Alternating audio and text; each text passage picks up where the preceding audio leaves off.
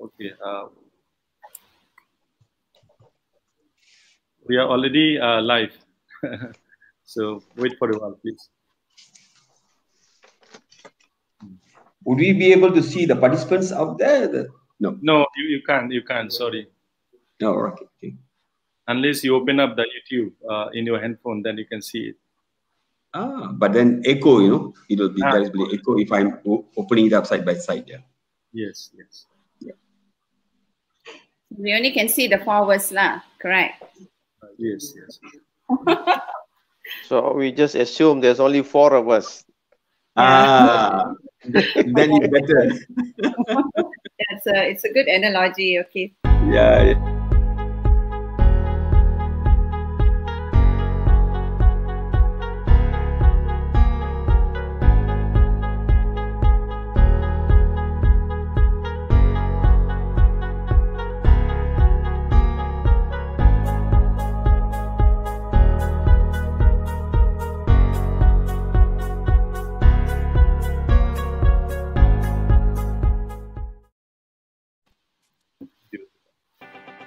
Ladies and gentlemen, the platform for research and development, your preferred YouTube channel on research methods, is dedicated to those who have little or no knowledge in research, and those who want to refresh their understanding and knowledge of research as well. Students pursuing research at undergraduate and postgraduate studies would be greatly benefited. We are proud to present to you an inspirational and motivational program for researchers across the globe, especially PhD scholars. The PhD Journey.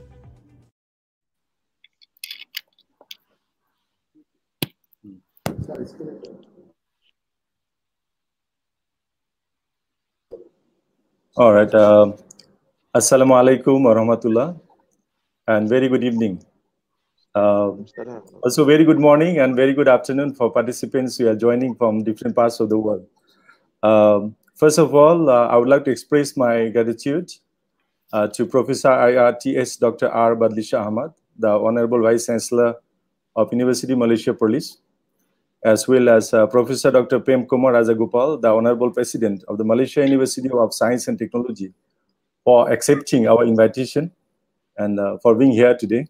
Thank you very much, Prof. And also, I would like to acknowledge and appreciate Dr. Shamini Abdullah for accepting our invitation to become the host of this mega webinar series. For participants, basically, this is going to be a mega webinar series. Every month, we'll run 2 episodes, inshallah, and Dr. Shamini is going to host all the sessions beside the other 2%.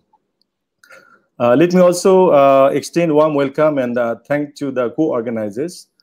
We have many universities from few countries who have joined us to organize this event.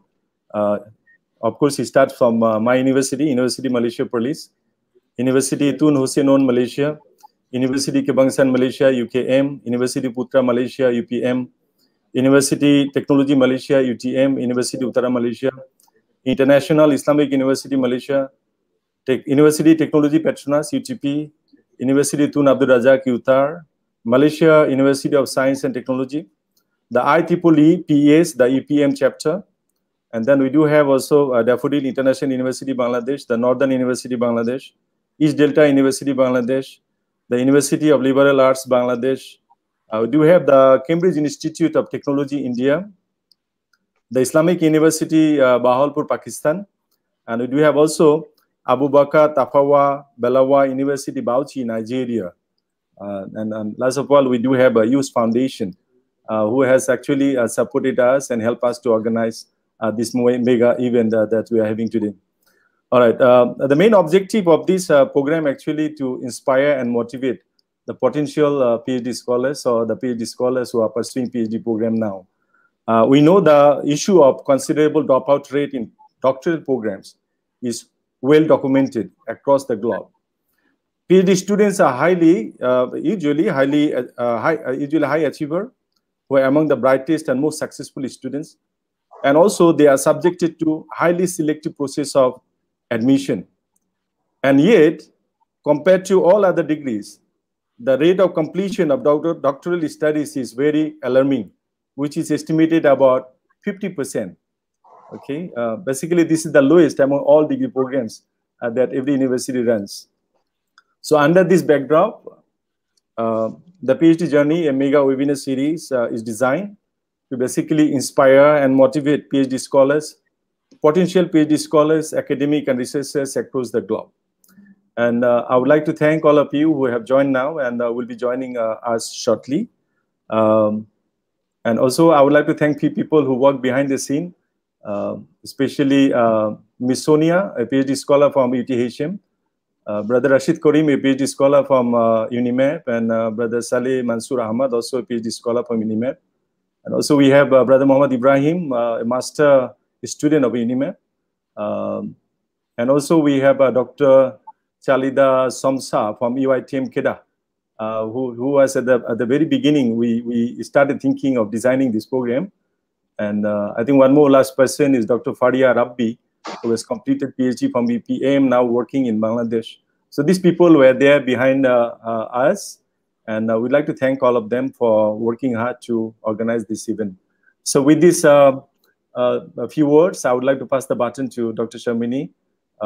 She is a senior lecturer at University Malaysia Perlis, and she was my colleague before. We used to work in the same faculty before.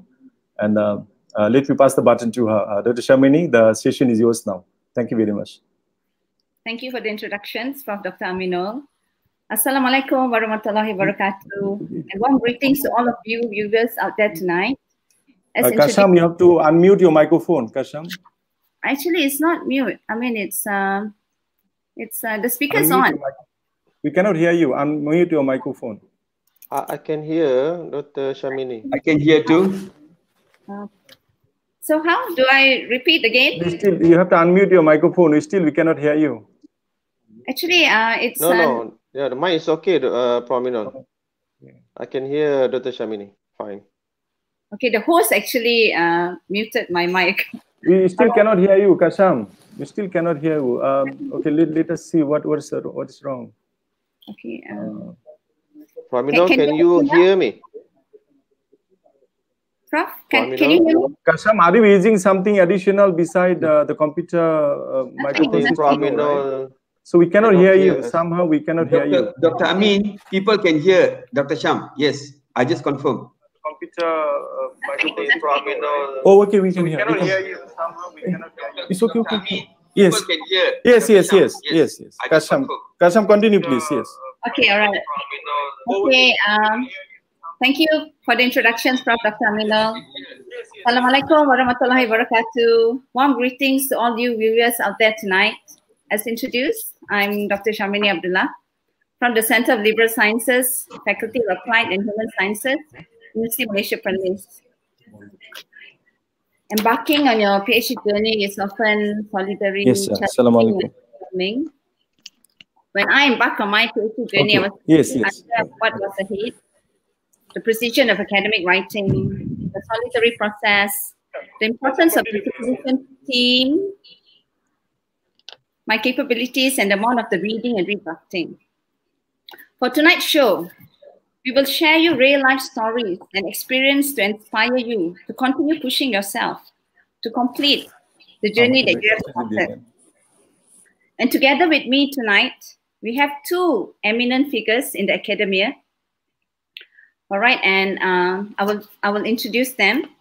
Our first panel will be Prof. IR TS Dr. R. Badlishah Ahmad, who's the Vice Chancellor of University Malaysia Perlis, who was a full-time PhD student in the engineering discipline. So I guess let us all watch a short introduction of Prof. Badlishah.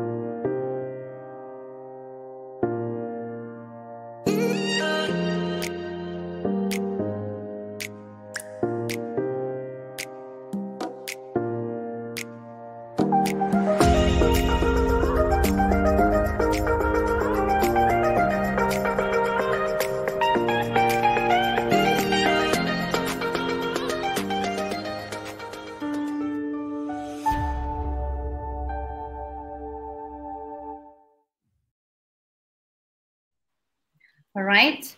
And we will go on to our second panel for tonight, which is Professor Dr. Premkumar Rajagopal, President of Malaysia University of Science and Technology.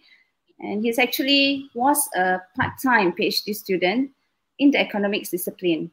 Please let us watch his introduction.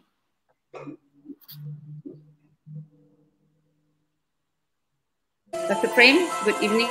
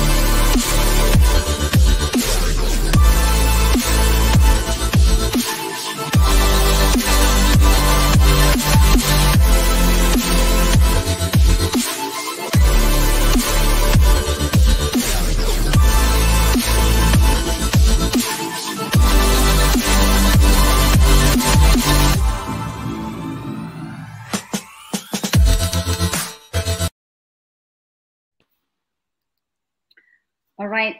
Thank you, Prof. Bad and Prof. Prem for joining us tonight. And thank you, audience, for tuning in to our session tonight as well. So without wasting any time, let us start our session. I will direct my first question to Prof. Bad. Prof. Bad, are you ready? Yes. All right. Let's go to our first question. In one word, what comes to your mind when we say PhD? All right. Very good question there. I think this word is after many years.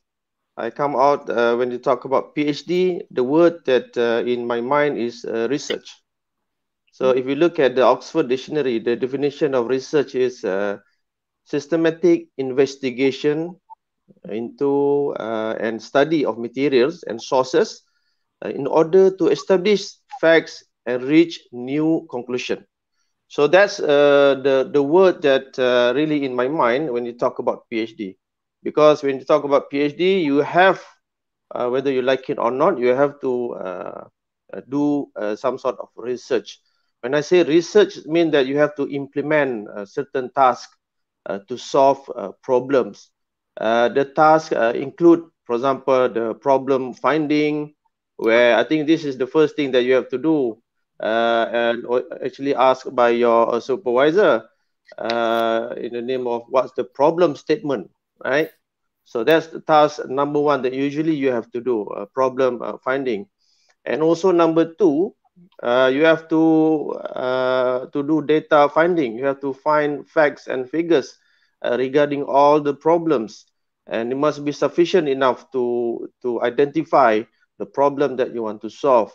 And then you have to do a data analysis, because there are so many data that you will be collected during your first year of your study throughout your reading of your journals, conference papers, and so on. So you have to have ability to do data analysis.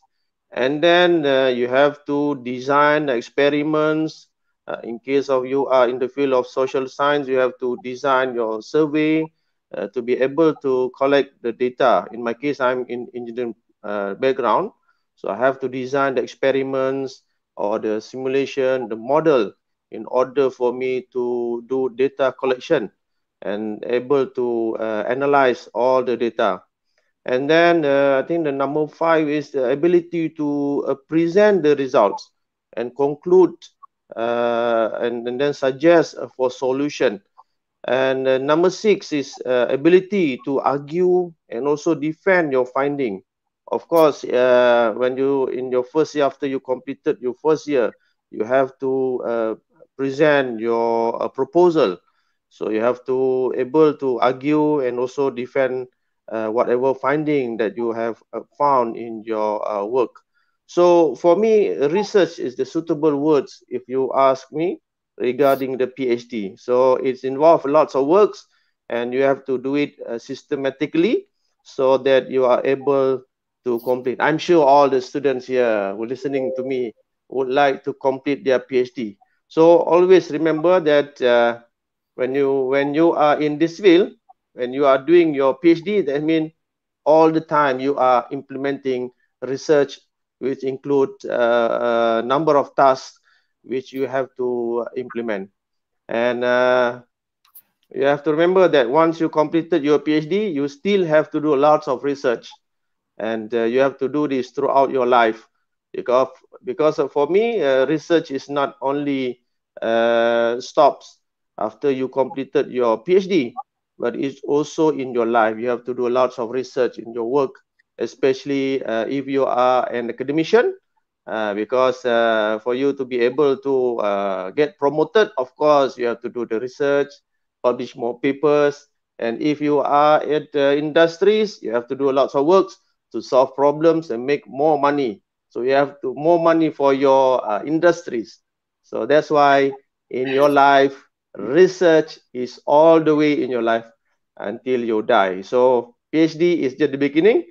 And the word that I, in my mind about research is, for PhD, is research.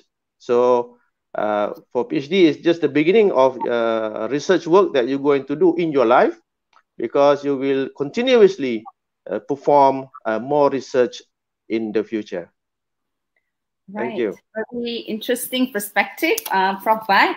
So your perspective on PhD is actually research. You need to identify problems. You solve the problems through data collection, through experimentation, and it also requires you to actually present what you have discovered and to defend that what you have discovered is actually what it is. All right, and about making money as well.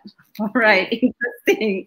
All right, what about Prof. Prem? What do you think, Prof? What do you think is when you think of PhD, what comes to mind?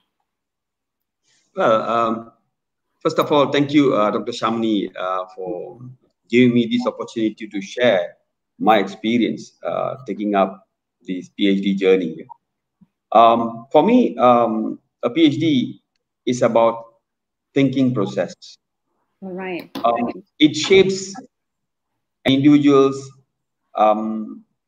thinking process, which should be very structured and a systematic way of looking at a problem or an opportunity. Yeah. So it is not only just an academic achievement, but for me, it's also a learning that a candidate will go through, and eventually he will know how to look at problems, not just looking at only one option, but various options, and then coming up with recommendation. Yeah. And getting back to academic, well, it is a contribution to the existing body of knowledge, a significant contribution as a candidate, as a PhD candidate. When you complete your study, you are going to contribute something to the existing body of knowledge in your own discipline. That's about the PhD, yeah. Thank you very much, Prof. Prem. As you can see, audiences, there are really two vast perspectives. We have one from the sciences, actually, you know, embody PhD is a very structured research process. And if you look at the social science perspective, which was actually elaborated by Prof. Prem, is actually more of a thinking process, and it's that thinking process is actually converted into a research structure. So it's very interesting. Thank you for sharing, Prof. Bad and Prof. Prem. I'll direct the next question to Prof. Prem, actually. Prof, I mean, yeah, all of us have gone through our PhD journeys, some sweet, some maybe very challenging, some wanting to give up. So my question to you is, what motivated you to keep going during your PhD study, during your journey? I mean, I'm sure you had your trials, you had your challenges, but what made you push on? Because you were actually working full-time and in a private sector on top of that.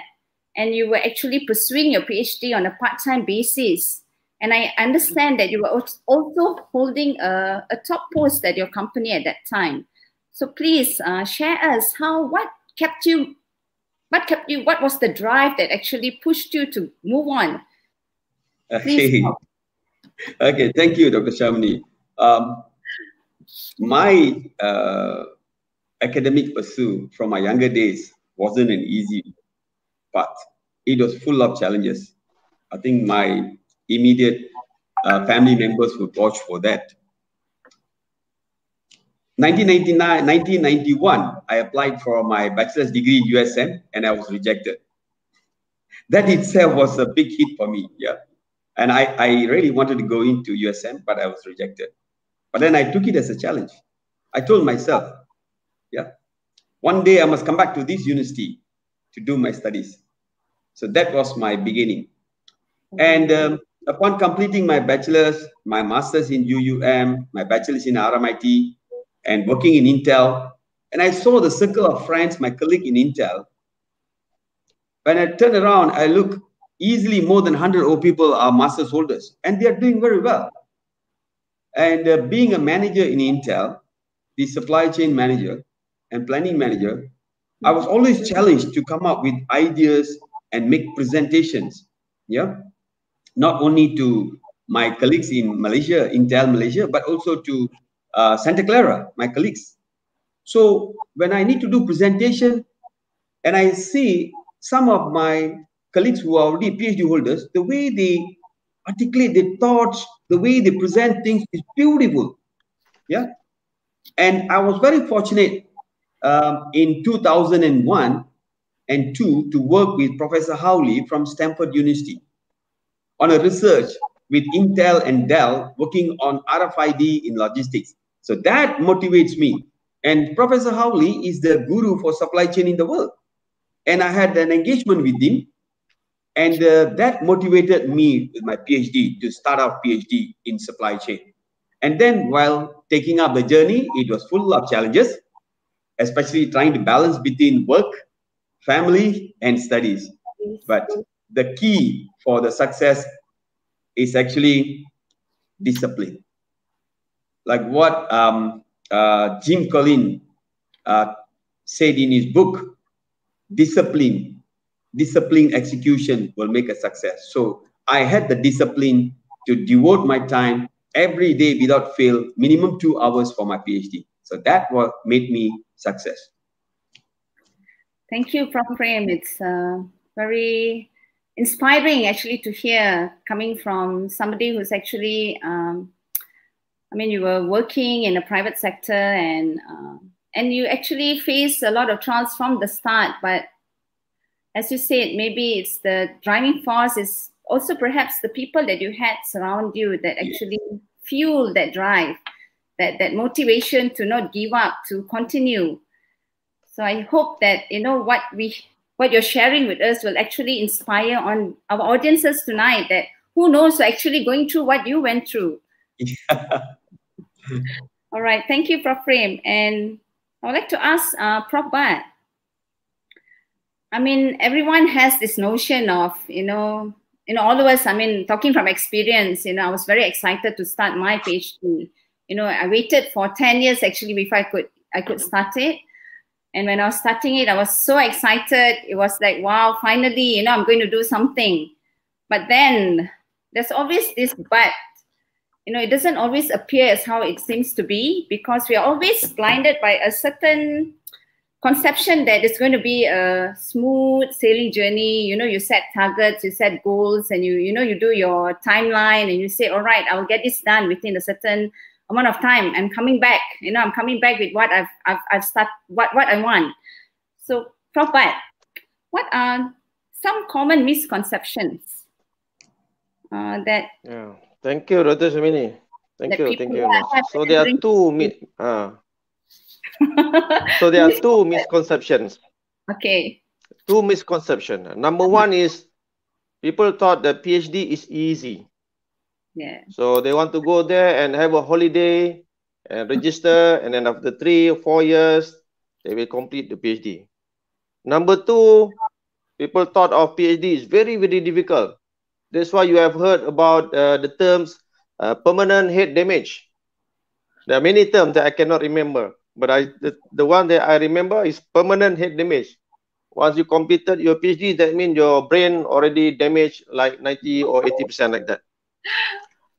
So for the, it's neither of whether PhD is easy or difficult, because some also thought that PhD is, as I said, easy. You go there, register, it's like a regular examinations.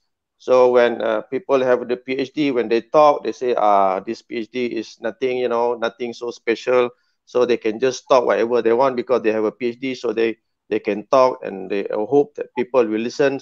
So they thought PhD is easy. The second one is PhD is difficult. So they thought of, they never think to do PhD because all in their mind thinking that PhD is very, very difficult. So they might die doing the PhD. But let me assure that all the PhD candidate here or even the supervisors here, PhD is just a normal ways of education. I think although it's the highest level of education, since the A level, O level, degree, masters and PhD, this is a high level of education. So it is not as easy or it is not that difficult as long as you know how. So for example, before you embark on PhD, you should know what you want to do in terms of your capability, what's your expertise, because you want to embark on something, you want to do research without any prior knowledge. Of course, you will have difficulty to do your PhD. And number two, you should know your capability. What is your strength? You don't simply just do PhD just because you want to do it, because you heard somewhere that this particular research area is now the buzzword, or these are the research area that everybody is doing.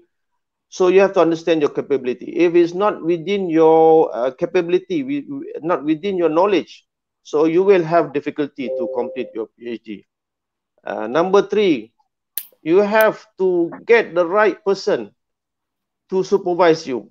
It's like a marriage, you know, you have to have what they call it, a chemistry between the supervisor and supervisee, because this is the only person really will help you to complete your PhD.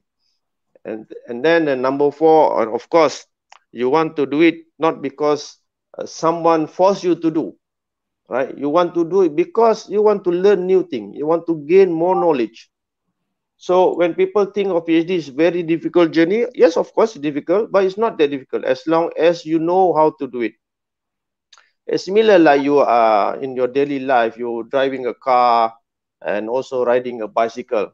So sometimes people fail to get a driving license, maybe 2 or 3 times, but that doesn't stop them to get the driving license. So similar with PhD. It's not that difficult as long as you know how to do it. So at the end, once you have the PhD, I think you are able to solve lots of problems because you have been trained to do this thing. So don't afraid to do PhD, because as I said, this is the highest level of education. Once you completed your PhD, you should be a better person, especially in terms of problem solving, because PhD is something new. You embark on something new that you don't have lots of knowledge before. So you embark on that, you're able to complete. So you have successfully complete a systematic ways of problem solving.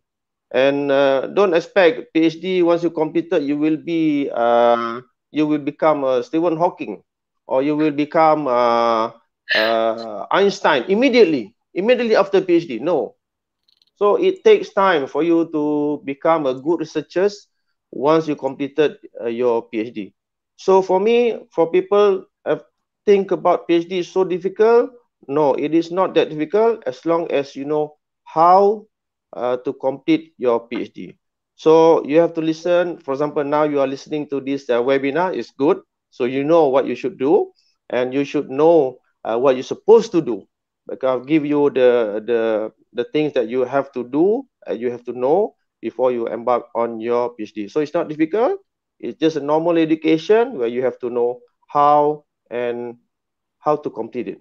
But for the easy, as I said before, people thought it's easy. They just going for PhD because, for example, like lecturers in university, when its time comes, it's their turn to do their PhD.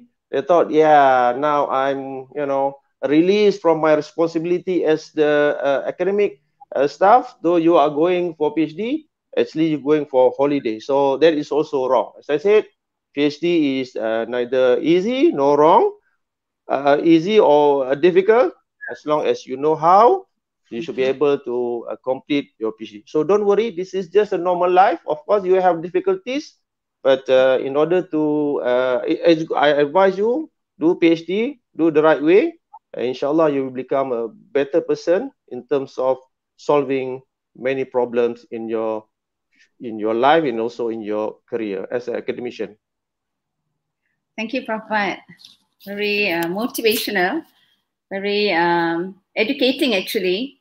So I guess what I can sum up is basically we shouldn't be too idealistic when we start. I think we should be prepared that we also may face some difficulties. Only thing I do have, it's like Prof. Bhatt did mention that, you know, in your third point that it was also important to actually select the right supervisor. But how would we know? I mean, talking from experience, when we, you know, when we choose the university and we do choose our supervisors, but it's like an onion, you know, when you see first impression, we think, all right, maybe this person would be a suitable supervisor for me. And then as you get to know, it's like onions, you know, as layer by layer. And then you discover, I think not everyone is lucky to actually discover or find out that, you know, they have chemistry with their supervisor. And sometimes, or most often, I think in most cases where, you know, some students face is like, you know, they tend to have a fallout with the supervisor. I would like to ask Prof. Prem, what do you think about this this notion? I mean, of course, all of us want to have this, you know, a good relationship with our supervisor, but that's not always the case. What are your views on this, Prof. Prem? I think I was fortunate to have good supervisor. Maybe by luck, I'm not too sure. But I think every supervisor, when they take the supervision task for a student, I'm sure they want to make it a success. Yeah.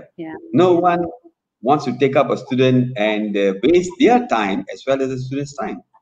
So what's important is actually trying to understand the supervisor. Yeah.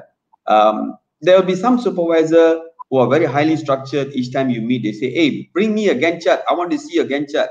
I want to see the timeline. I want to see your deliverables. Yeah. Whereas some supervisors are very easy. They say, okay, how much you have progressed? You finished chapter 1. Okay, can I see your problem statement? Yeah. So you need to understand your supervisor. Yeah. And getting back to Prof. Bhatt's question that you posed to him about PhD, the notions and all, for me, it's a real journey, you know. And also, people out there, they say that PhD is something your self-discipline and your self-monitoring. You wouldn't know your progress. No, I think that's wrong. You know your progress. The moment you finish chapter 1, you know you're 20% almost done. Then you move on to chapter 2. Then you move on to chapter 3. Then you go for your proposal defense, right? So you are able to monitor your progress. So there are some people out there, they say, oh, PhD, you know, very difficult to monitor progress. It's, you know, you can drop anytime. You know? So I don't think so. You know, we should look at things like, well, I can monitor my progress by the chapters being assigned to me. And there, my supervisor is there to support me. But don't go to supervisor for every answer. That's not the right way. Indeed, your supervisor need not necessarily be the expert in that area. Like for my case, when I chose supply chain, there wasn't any supervisor in Malaysia for supply chain in 2001. Sorry, 2002. There wasn't any professor in supply chain. And I got Professor Muhammad Sulaiman and Prof. Suaiza. Both of them, Prof. Suaiza was operations and Prof. Sulaiman was leadership and strategy. It's totally, two fields that are different, totally different. Yeah, different. But they took the challenge to support me, yeah. Well, it was a lot of exploration. And I also like to make a point here that do not highly depend only on your supervisor. As a PhD candidate, this is the best time for a student to write into other professors from other universities. Yeah, make connection with the other professor. When you say you are a student, they will support you. I had a very good working relationship with Professor Joseph from Arizona State University and Prof. Howley from Stanford University to support my framework, my theoretical framework. They supported me. I had a very close working relationship with them. So PhD is interesting, actually. Yeah, well, that's my thought. Yeah, Dr. Sharmini. Right. Thank you, Prof. You actually shared a very interesting insight. I mean, this is something I think most of our viewers today would be very appreciative. I mean, when I was a PhD student, I think most of us, I mean, we tend to constrain our communication with our supervisor and, of course, within the research group in that department. But I think what you have done, you actually step out of the box. I mean, I didn't think of it either. You know, sometimes it's true what you say. Our supervisors don't really know everything. You know, they are expert in certain aspects. And the rest of the time, you have to actually discover it and, you know, through a lot of hard work and communication with your colleagues. But the thought never occurred to me to actually seek out, you know, help from other professionals. It was like an unsaid rule that, I mean, this is the notion that I think most of us have. I mean, correct me if I'm wrong, that, you know, you're only supposed to seek advice from your supervisor, follow your supervisor. So we don't tend to want to ask from other experts. But I guess what you have done is you showed us that I think we can do that. That means we are having certain problems. You don't really need to constrain towards just limit ourselves to the university itself or the supervisor and just the research department that we are in, but we can actually seek out from other universities, from other professionals to actually guide us in throughout our journey. So it's a very useful insight, Prof. So, I mean, on that note, I would like to ask, I mean, we're talking about preparation, you know, setting off you know, when we start our PhD, it's very important that we actually don't be too idealistic. We have to be prepared to tell ourselves that, you know, our journey may not be smooth. We'll be facing trials, and to have too much of confidence in ourselves either. To be prepared that there might be things not going the way we want. We might face challenges with our supervisors. But there's another thing that's also important. You know, okay, the selection of supervisor is number one. But the next one is how does one plan the kind of, what kind of research that you need to do? So my question to you, Prof. Prem, what was your PhD title? And what made you decide to choose that title, to work on the research area of the study? I mean, to know that this is what I want to do. Prof? Okay, Dr. Sharmini. Yeah. I looked at it this way. When I was working in Intel, I saw the challenges in Intel in 2001-2. I saw the challenges. And Intel headquarters, Santa Clara, there was a lot of discussion happening in Santa Clara talking about supply chain is the next wave for the business. And to be competitive advantage, companies has to go into supply chain, has to design, remodel their supply chain, the upstream and downstream. So I really don't know much about this. And I went reading some articles, and there isn't any book in Malaysia at the time about supply chain. Yeah. So when I read this article called the AAA supply chain, which was actually written by Prof. Howley and posted by Harvard University, talking about agility, adaptability, and alignment. So that is one for the first step that kicked off my title. The second one was actually the challenges that I saw in Intel. Yeah. And the third thing is I always wanted to do something different. I just want to work on something where that particular area is already been fully explored and I can't contribute anything. Yeah. So I took the challenge of exploring a study that is not been conducted in Malaysia, and where I find that there are already experts talking about it, and exploration done in the US, but in the Malaysian perspective, nothing much has been done. So that's where I chose the topic, and I worked on supply chain partnering in electronic industries in Malaysia.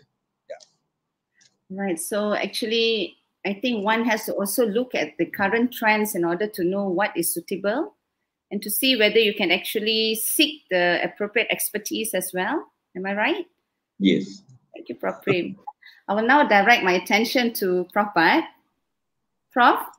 Yes. All right. Can you share your PhD experience?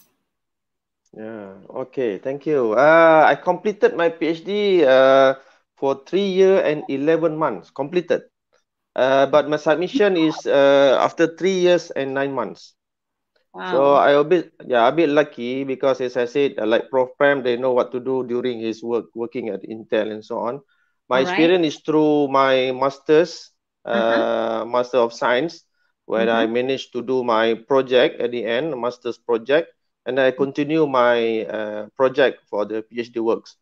Even though I continue my work, but the PhD title is only finalized after 1 year and a half.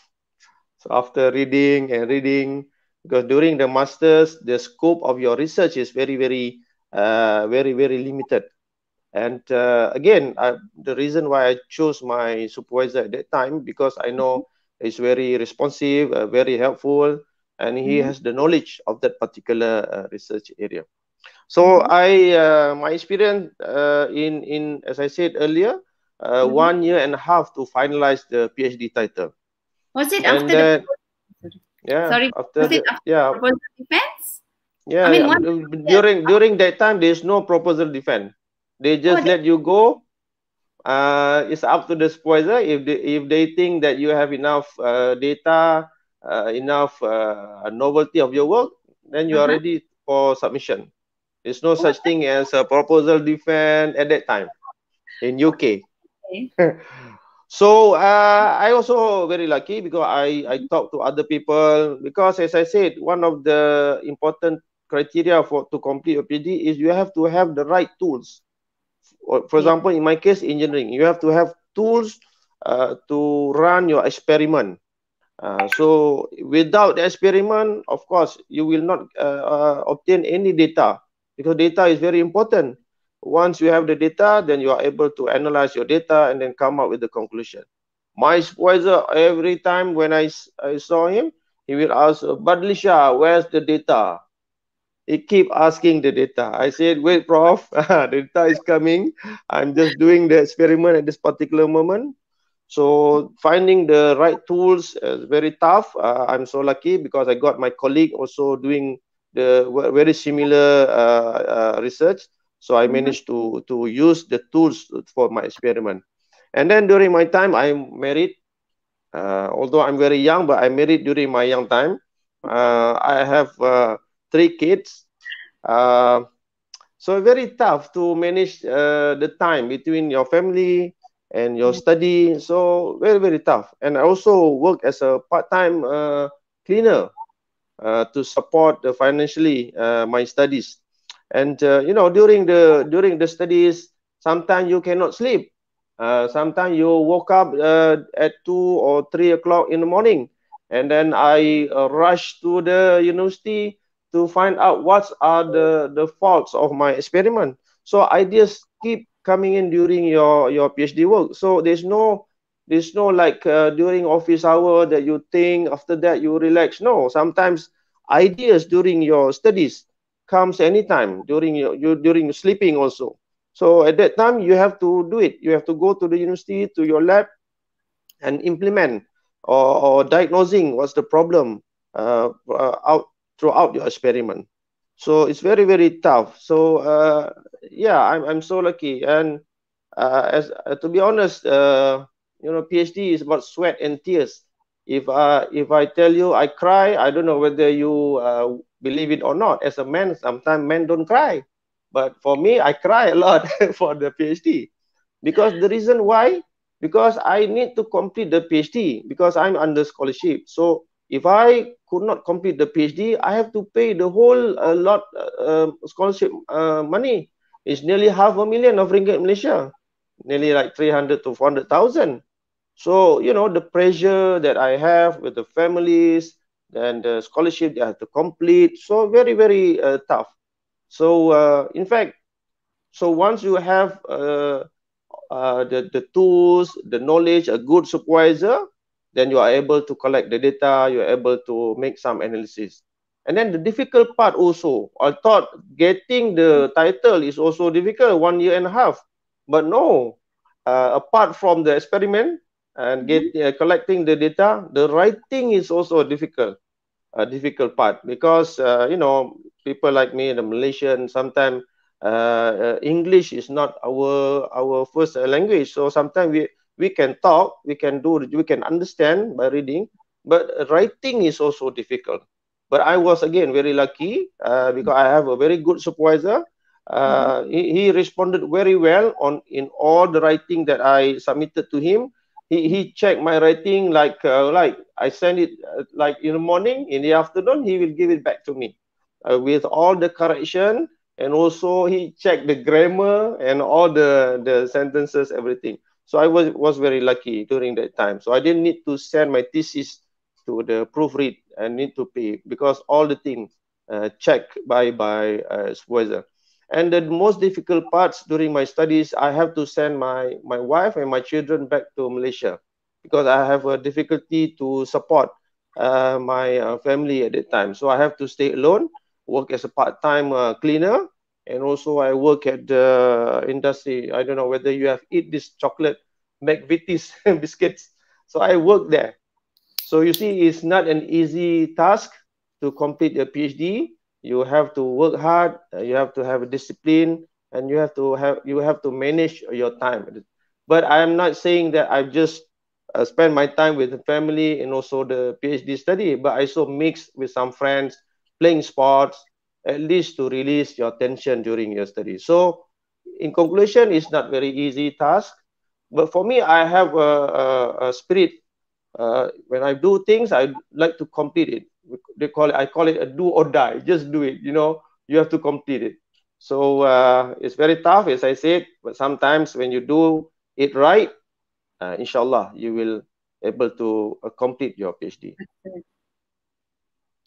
Thank you, Prof. It's quite actually quite sad in a way. I mean, you did have a lot of struggles, but look at you today. I mean, you overcome it, and I'm quite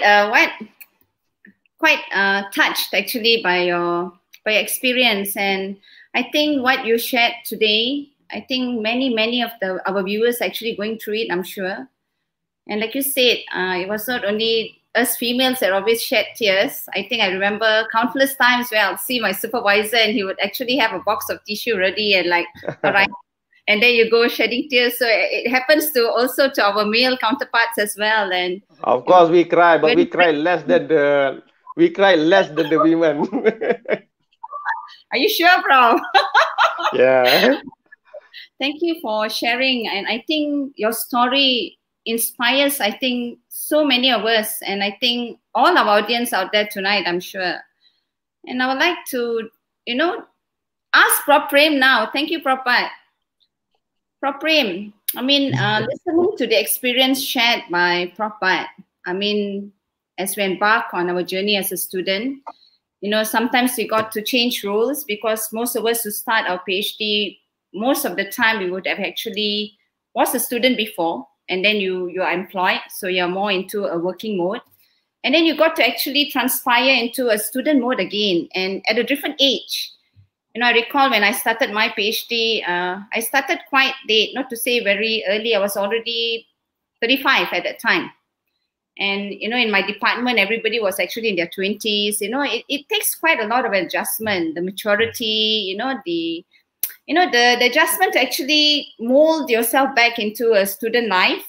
And then being a matured student and you're having families, like what Prof. Bhatt actually shared, you got to work part-time because you need to support your family. And in Prof. Bhatt's case was actually quite, it must have been quite bad that he had to actually send his family back. So I would like to ask you, because this is us doing it on full-time, and we were having difficulties actually adjusting into the routine of a student. How did you, you were actually on part-time, so how did you actually, sort of mold yourself into the routine? So can you share us, I'm sure most part-timers out there listening would like to hear, how actually did you adapt, You know, you were actually having a job that you need to keep. I mean, most of us full-time students, we do a part-time job to have the income. So the pressure of performing is not there. We do part-time jobs, waitressing, cleaning, but you were actually holding a job that demanded you to fulfill certain KPIs. You have a salary that you need to take care. You have staff that you need to take care. But at the same time, you also had your PhD. So can you share us your routine or, being a part-time student? Please, Prof. Okay, Dr. Sharmini. I heard Prof. Bhatt, his story. Similarly, I had my part of my story. I was working in Intel, and my hometown is about 60 kilometers from Intel. Daily, I have to be at Intel at 8 a.m. 8 a.m. to 6 p.m., I devote myself to Intel. And during the time, sincerely, I don't have time to read any of my PhD work. No way. Fully Intel job. Yeah. Now, I was quite fortunate that USM is just beside Intel. It's just about 2 to 3 kilometers. So every day after 6 p.m., I will be at USM library. That is 6:30 to 10 p.m. every day I'll be there. The working days, the 5 working days. I'll spend about 2 hours to 2.5 hours every day at USM. Yeah. Very painful, very, very painful, because after 10:30, I need to drive back, crossing the bridge, 60 kilometers again back to my hometown. Yeah. And that was my routine for 4 years. Was it on a daily basis, Prof?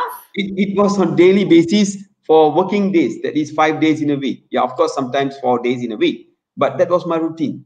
Taxing, I mean. Very, very taxing.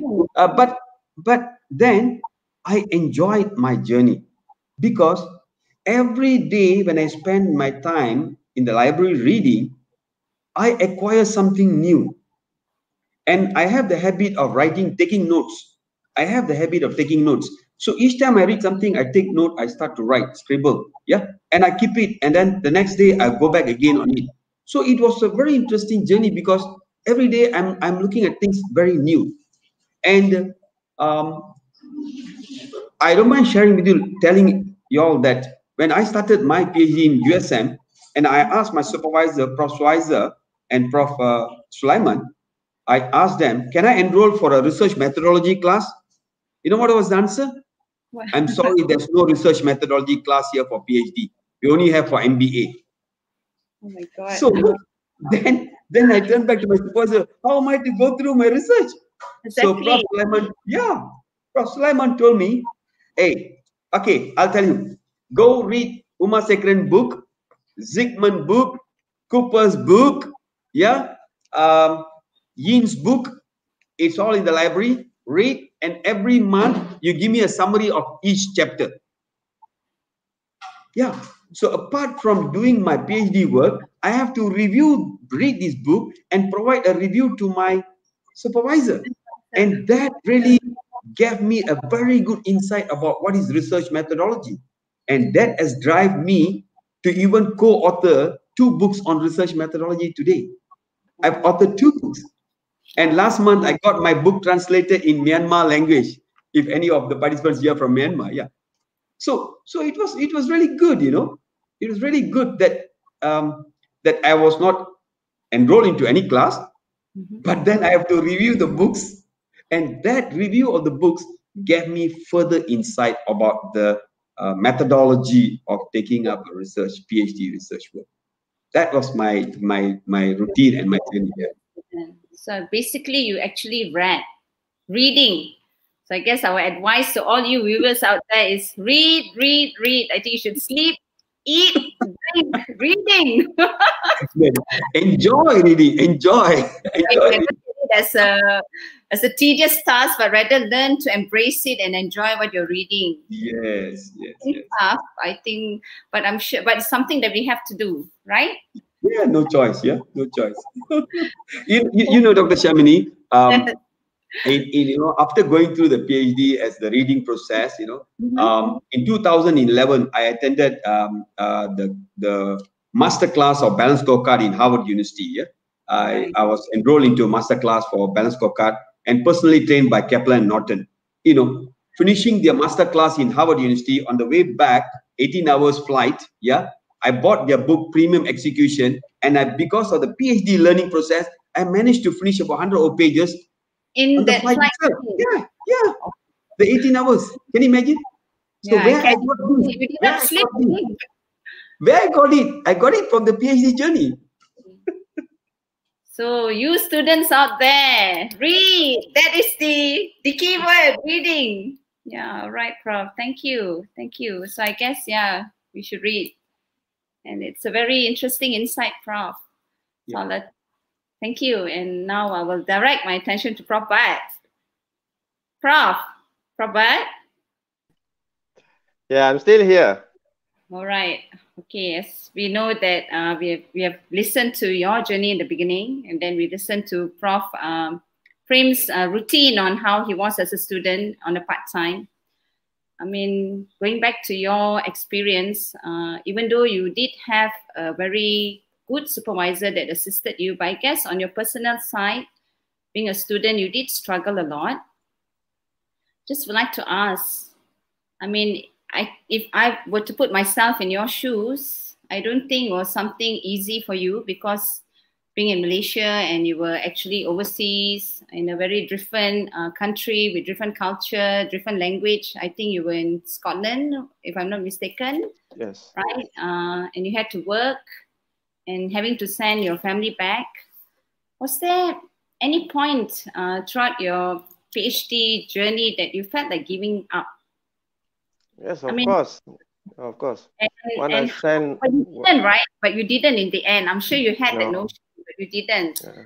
Maybe you would like to share with us, how did you overcome? How did you overcome that struggles? You know, what kept you going, apart from having to pay up the scholarship money? I'm sure there were other motivations that was your driving force. Please, Robert. Okay.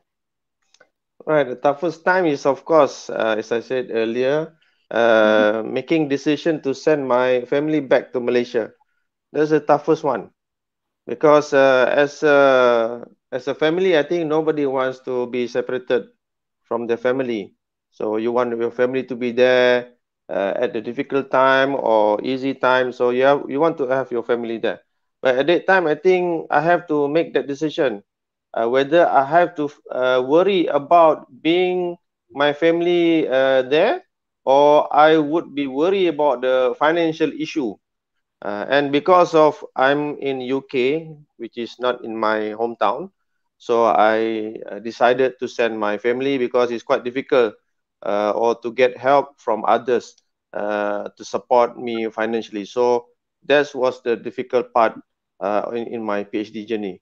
Apart from that, I think the second toughest part is getting the data, because as I said, my supervisor always asking me for data. Where's the data? Where's the data?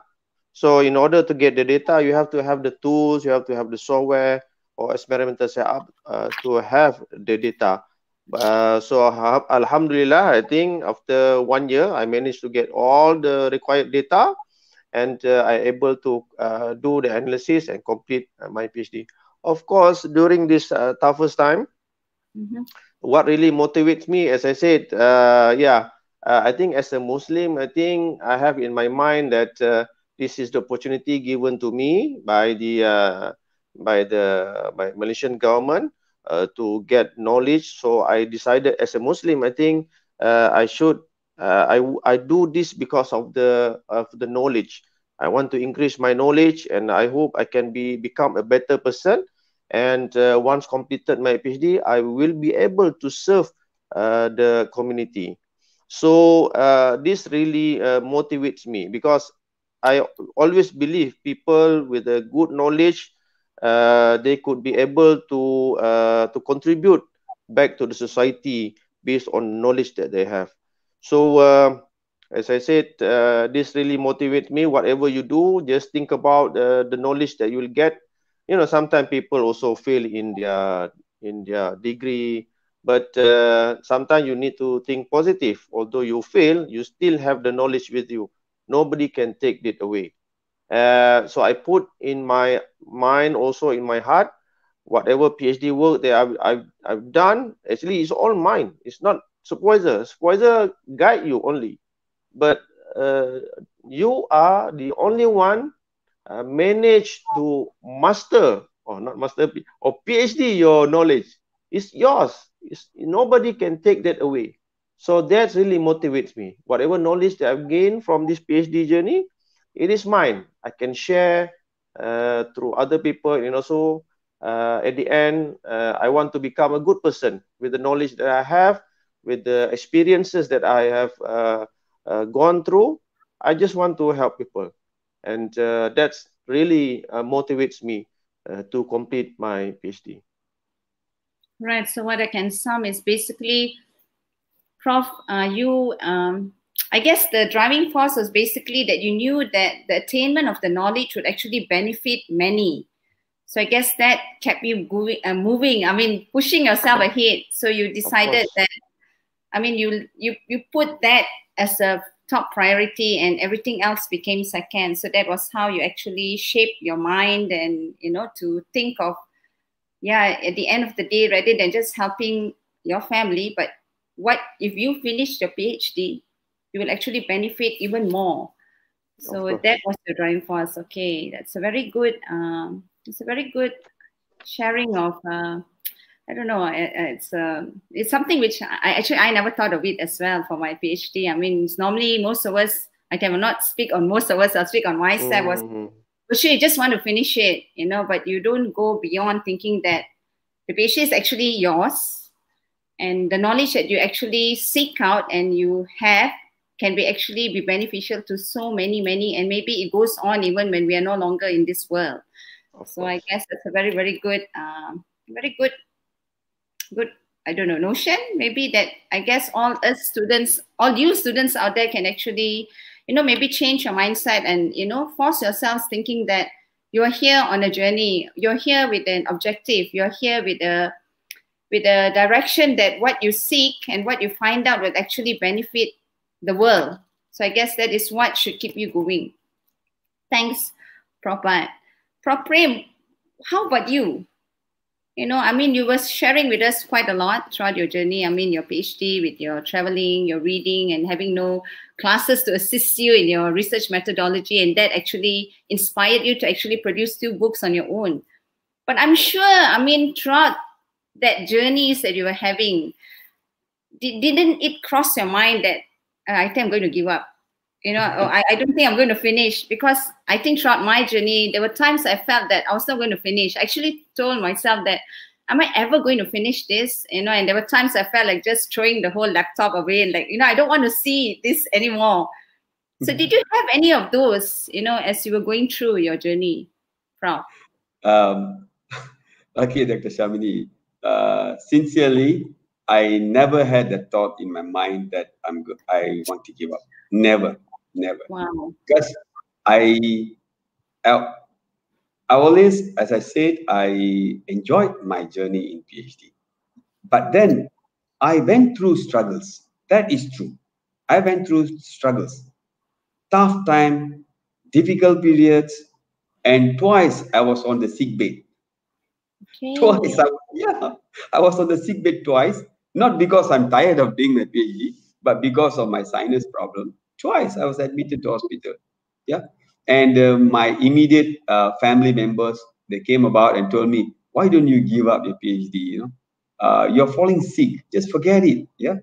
Nobody is asking you to do your PhD. You got a good job at Intel. What else you want? But then I told myself, never settle. Keep going. Never settle, keep going. This is what Steve Jobs also said, right? So never settle. I always hold to this. Never settle, keep going. And my own thought that always I put in my mind is, success for me is making something impossible possible. When something people say it's impossible, you make it possible, then that is what I call a success. So with that in my mind, I kept on going. And I always believe in having the momentum. That's important. It's not like, up and down like wave. You have to have the momentum going. momentum should go. Yeah.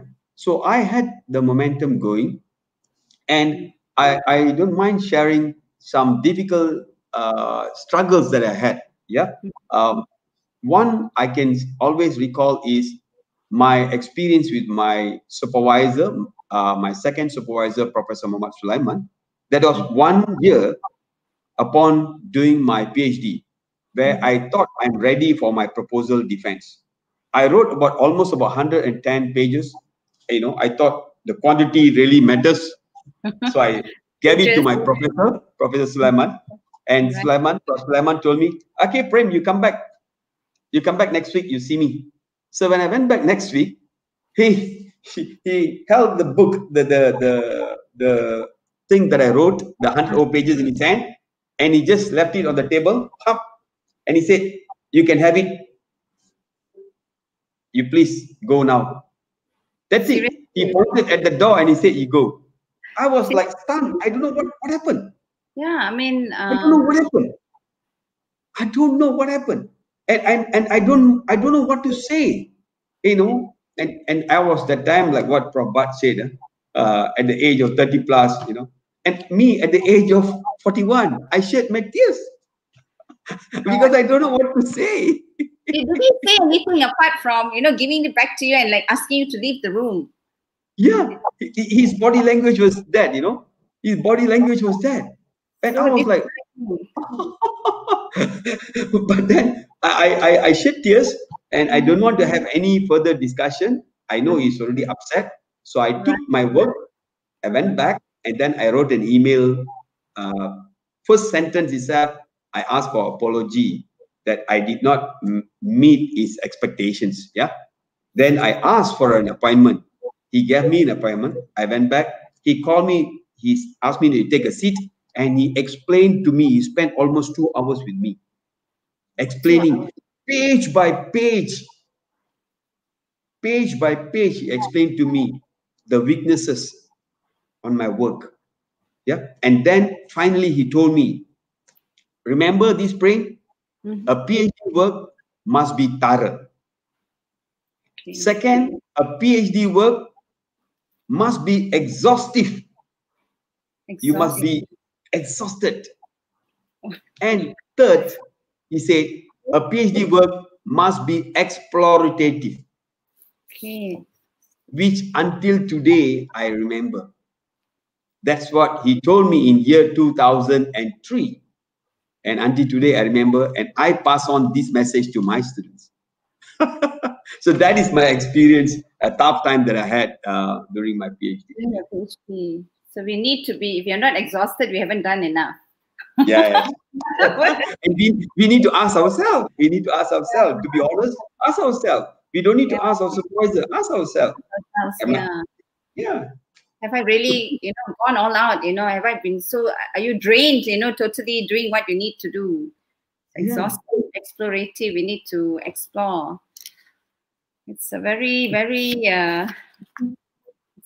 It's something not easy to swallow. You know, you got to be really exhausted. But I guess it's what it is. I mean, that is how. I mean, it's your experience, and I think from Prof. Bhatt's experience, it's the same. I'm sure both of you were totally, you know, full out, drained. You know, you put in your best in order to get things done.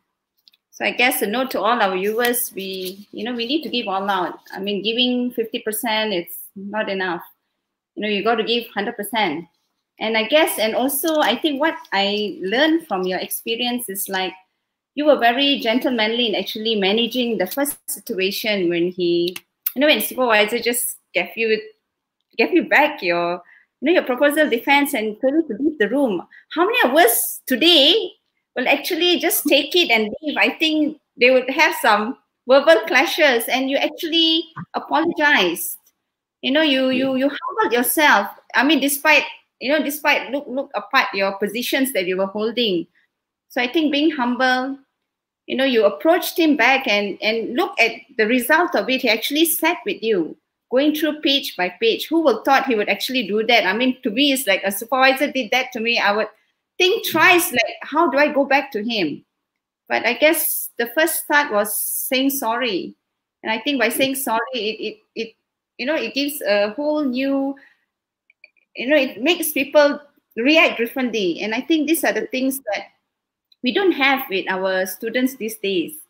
So I think my advice to all of you is like, sometimes our supervisor may seem to be harsh, but actually it's for our own good.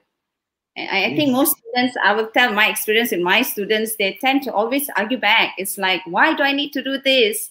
No, I think you are wrong, and I'm right. So I hope that by what you have shared, will tell students that, we supervisors out there is not always wanting to make life difficult, but it's actually trying to tell you that you need to do something. Like what you did, Prof, I don't think many would have just gone back and said sorry. It's like, I prepared over years and you're chasing me out without even saying a word. I think I would have changed supervisors if I were you at that time. but then you're giving. And Dr. Shamini and Dr. Shamini, today, me and Prof. Sulaiman, we are like friends. Yeah. And each time I see him, he is, I think maybe Prof. Sulaiman is about 75 now. And each time I see him, I hug him. It's like a fatherly hug, It's like a fatherly hug. Yeah. And I see him. I really feel like, the man who really enlightened me. The bond is there. The bond is very strong, It's very strong. The man who enlightened me. Yeah. And similarly goes to Prof. Suaiza, my supervisor. She's in now Universiti Malaya. These are the people who enlightened me. Yeah.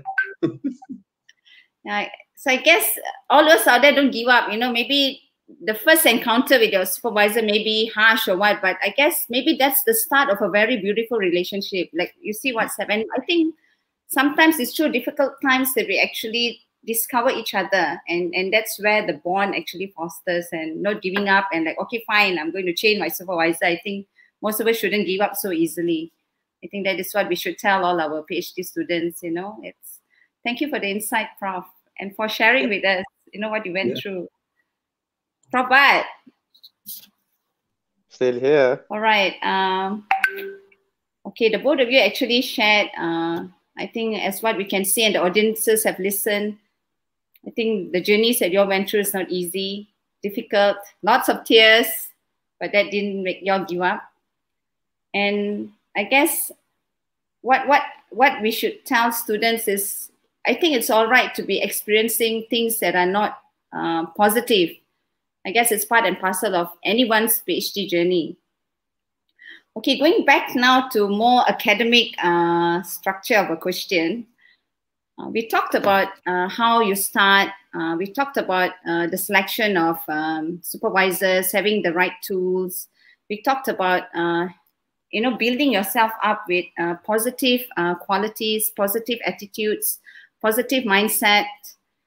Now I would like to ask, this is what I think most students go through, whether it's at the proposal defense stage, or whether even it's at the beginning of the stage. When you approach a supervisor, sometimes you are told to change so many things, and sometimes it's even during the pre-viva. You have a smooth proposal defense, and then suddenly at the pre-viva, you're told to actually change certain parts of the chapters, and or maybe do a recollection of data. Did you have to go through any of this, Prof. Matt? And if you did, how did you actually confront that situation? What did you do? And how did you feel at that time? Yeah, as I said, during my time, there's no such thing as proposal defense. It's only you present it to your supervisor. So he will advise you whether your proposal is good enough for PhD or not. But during my time, I think my supervisor has helped me a lot in terms of the writing. As I said, I'm not good at writing last time. So every time when I write something, he will check very thoroughly and very fast. Although the first writing, he will have many red marks throughout all the pages. I think mostly all the pages.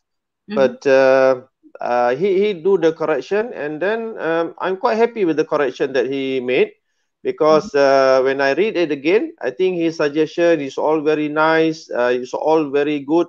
Is a very good correction. So as I remembered, in writing wise, I'm okay. apart from having difficulty to write it well, but my supervisor helped me. But I still remember that all this correction is not made only once, but actually more than 3 times. So after one correction, and then one correction, and then one correction, but as I remember, at least 3 times.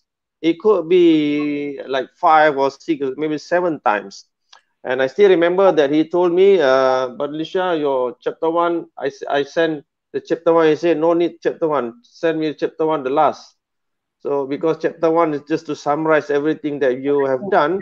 So that should be the last write-up that you should do for your thesis. So I think I have a very good supervisor in terms of checking my writing, guide me on how to write properly in terms of the content and also the languages used. So I think I don't have really difficulty in writing. But as I said, the difficult part is getting the right data. Because without a data, then you could not write the thesis. You couldn't have analysis. So at that time, I have lots of data. So only the problem that I have is finding the suitable data to be included in the thesis, because so many data that I've collected throughout my experiment or simulation. So as I said, yeah, writing is difficult, but my supervisor make it easy for me. So thank you. So you were lucky in a sense that you had a very good supervisor that assisted you in your writing process. As with Premkumar, as with Prof. Prem, I think you started off maybe like having to redo your proposal defense, but actually that didn't give you up. You didn't give up. So you actually, sat back with your supervisor and he assisted you step by step of the way. So what I can say to all you students out there is, don't give up. I mean, everybody's journey is different. And some of us I think every supervisor is good. It's just how you tackle them. And I think the most important is humbling yourself before them, being apologetic first, and always, approach them. I mean, this regardless of how they actually treated you. I mean, look at Prof. Prem, they started off on the wrong foot, but in the end, they're best friends today. As a Prof. White, you were lucky. And I think there's some of us who were lucky as you. And I'm sure you're still keeping in touch with the supervisor because he has assisted you so much.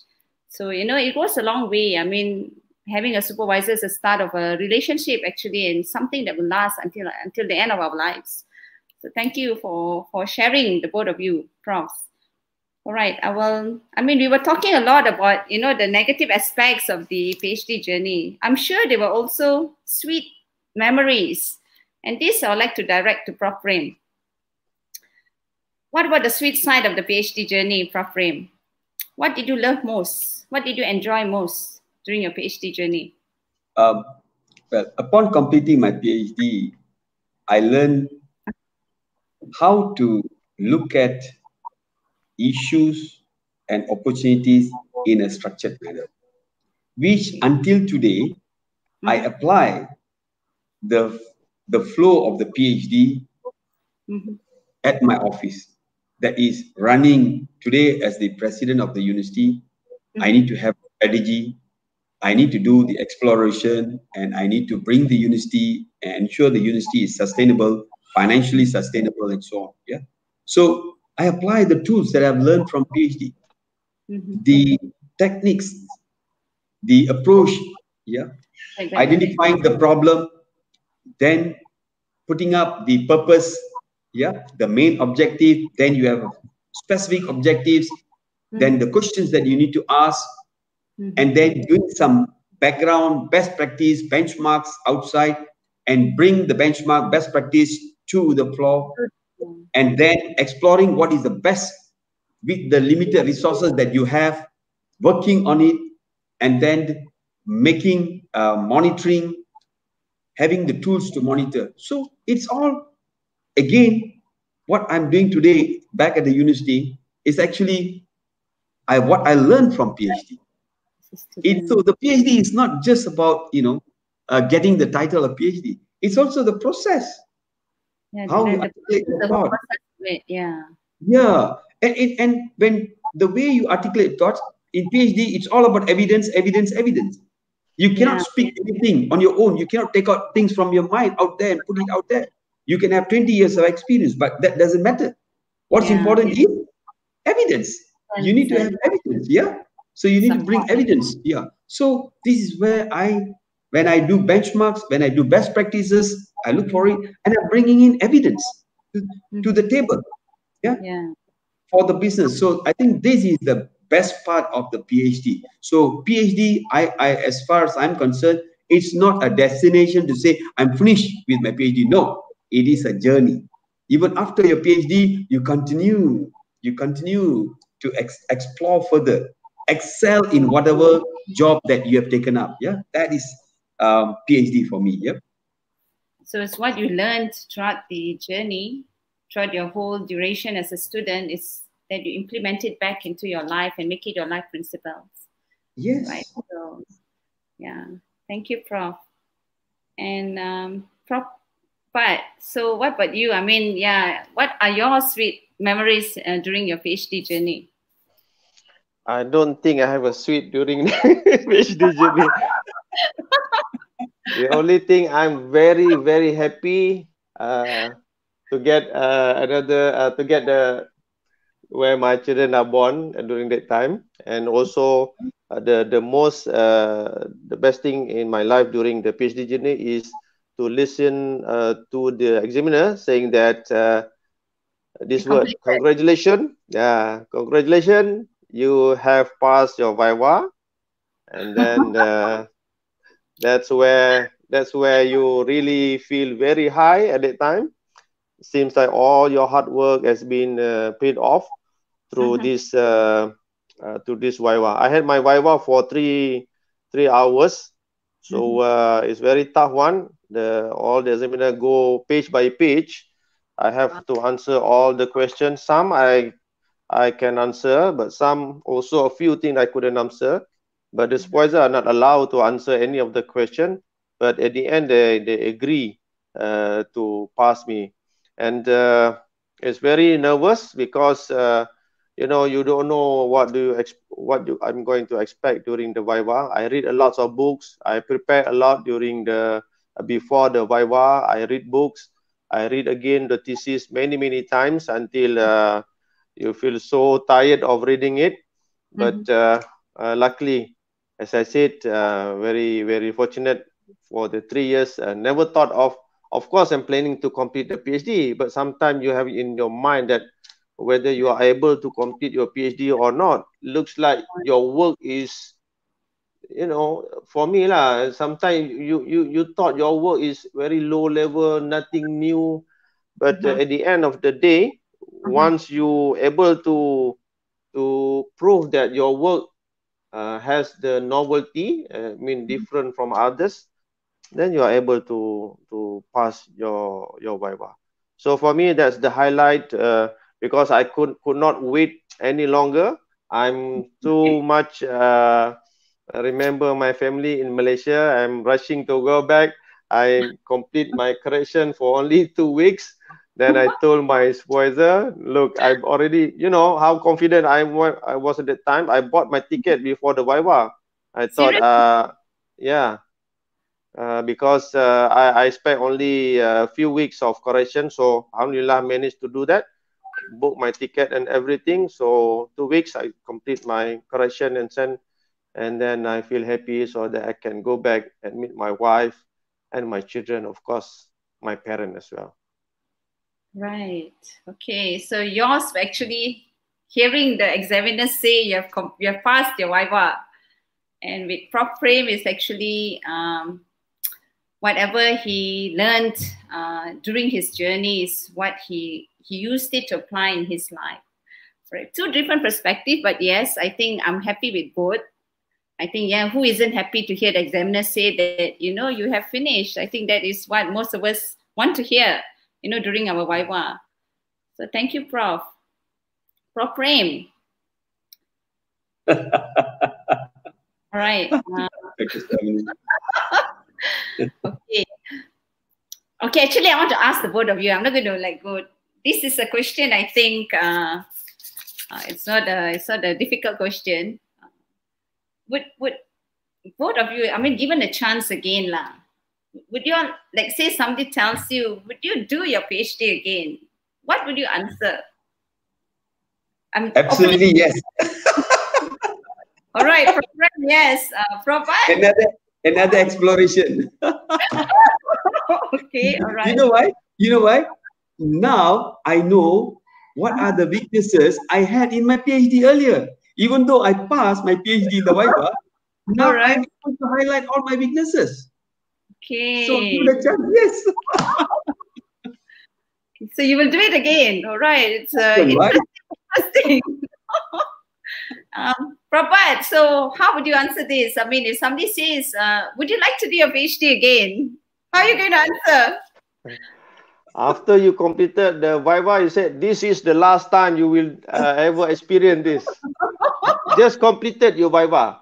But after a few months, after you've been in your career like 1 or 2 years, then you thought, oh, this, you should have done it better. Because I think PhD, because PhD, as I said, is a journey where you are, is the highest level of education, where at that time you are struggling just to complete it. But actually, when you look back, I think there are many things that you can improve, many things that you still can do a lot of improvement.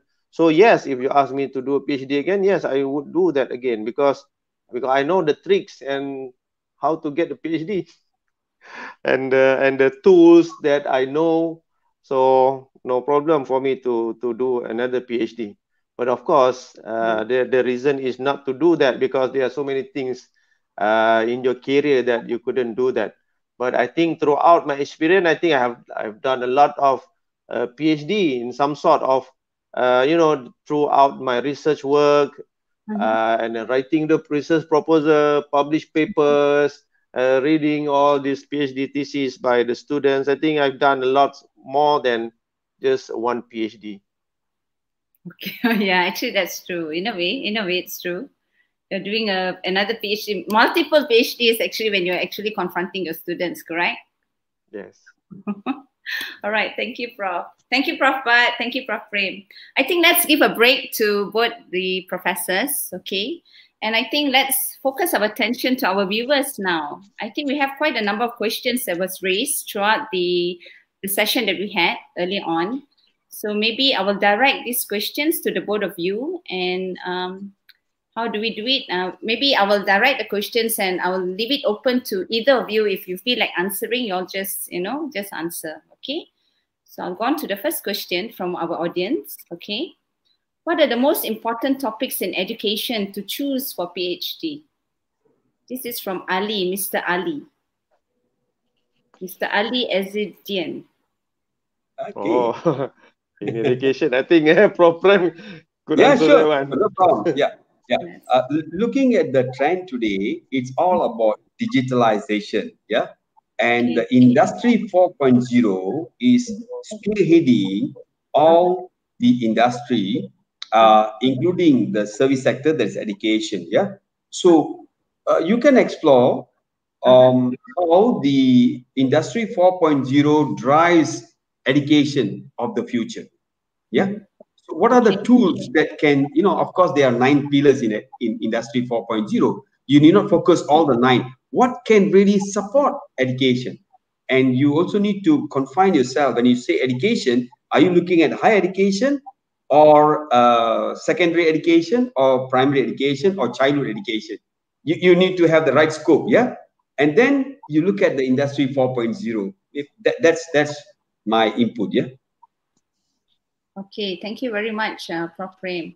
Mr. Ali, I hope that answered your question.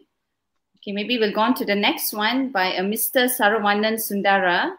Okay, he's asking, hi, Prof. Can sharing with us your experience during proposal defense and, okay, I'll rephrase that. I think he's basically asking, can either of you share your experience during the proposal defense and Viva? So maybe Prabhat, As I said, during my time, I don't have a very systematic proposal defense. The only thing is that I need to write a proposal and then present it to my supervisor. So basically, what you need is you have to make it clear that whatever you do, there are novelty in your work. So in terms of novelty, I mean, you can't just say this is new thing that you've done. You have to compare with others. You have to have enough or sufficient reading materials, and also other methods that people have proposed.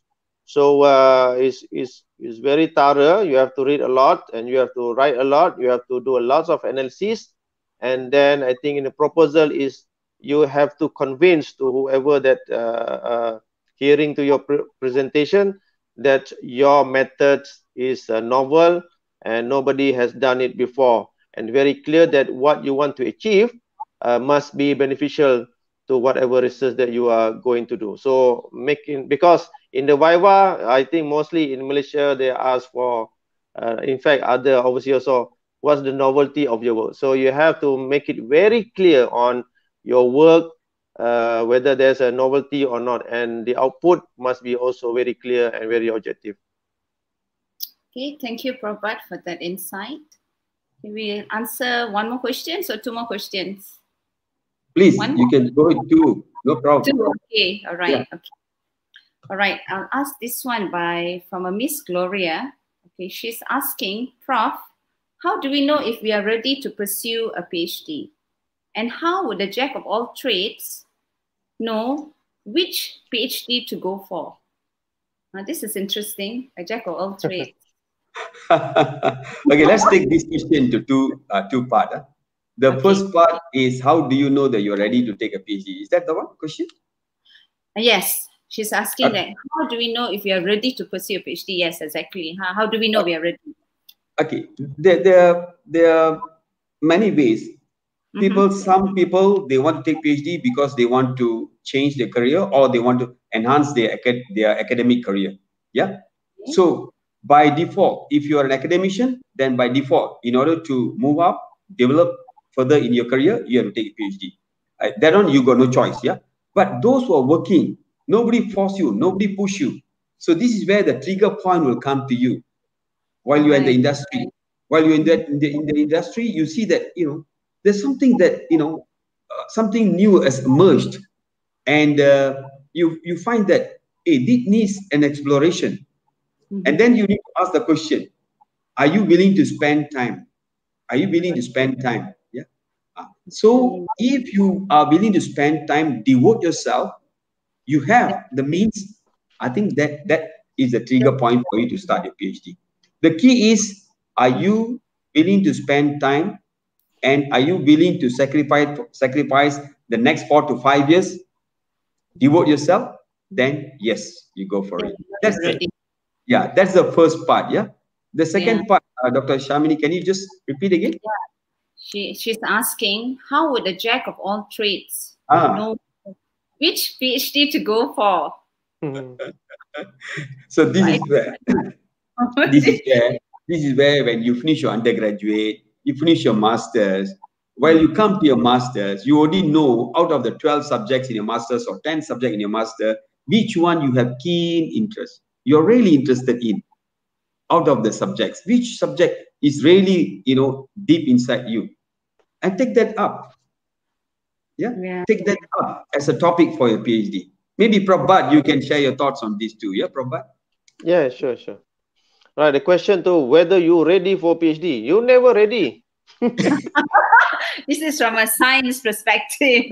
Sometimes you never ready. You thought you are ready, but you are not ready. So depending on why you want to do PhD, you ask yourself why you want to do PhD. If you want to do it for your future career, it's also good. If you want to do it you want to increase your knowledge, it's also good. But whether to be ready or not, I think most people are not ready.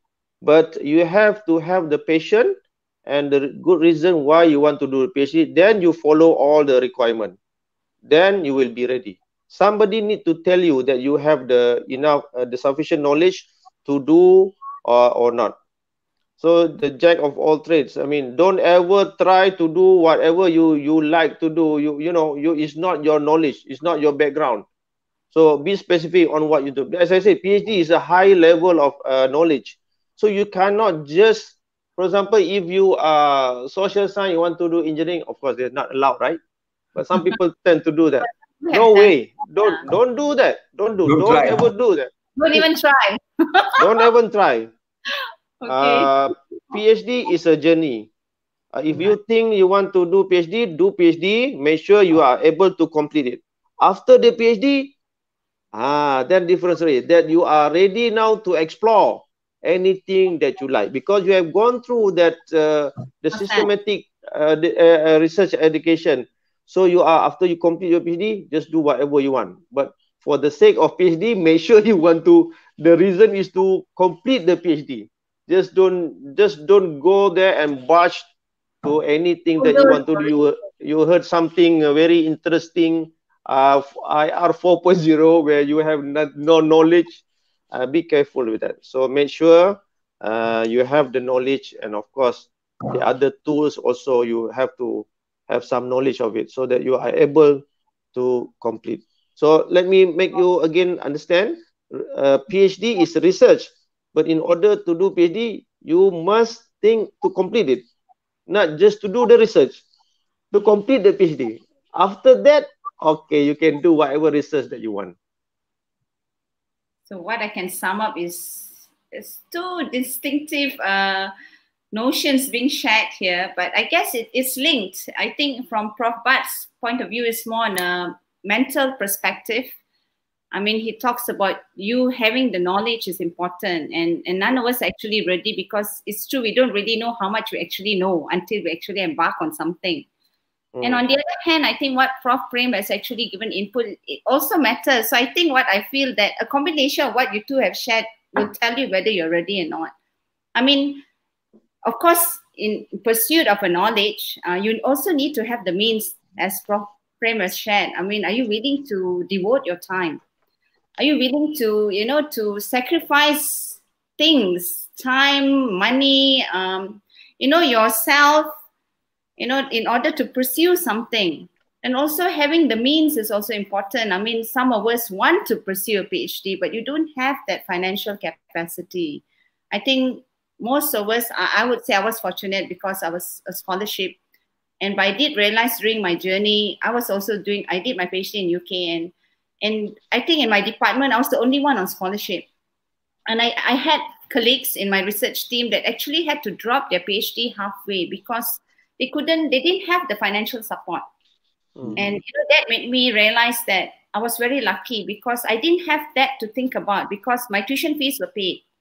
And if I wanted to work part-time, was basically because I just wanted a few little luxuries in my life to make my, to smoothen the PhD journey.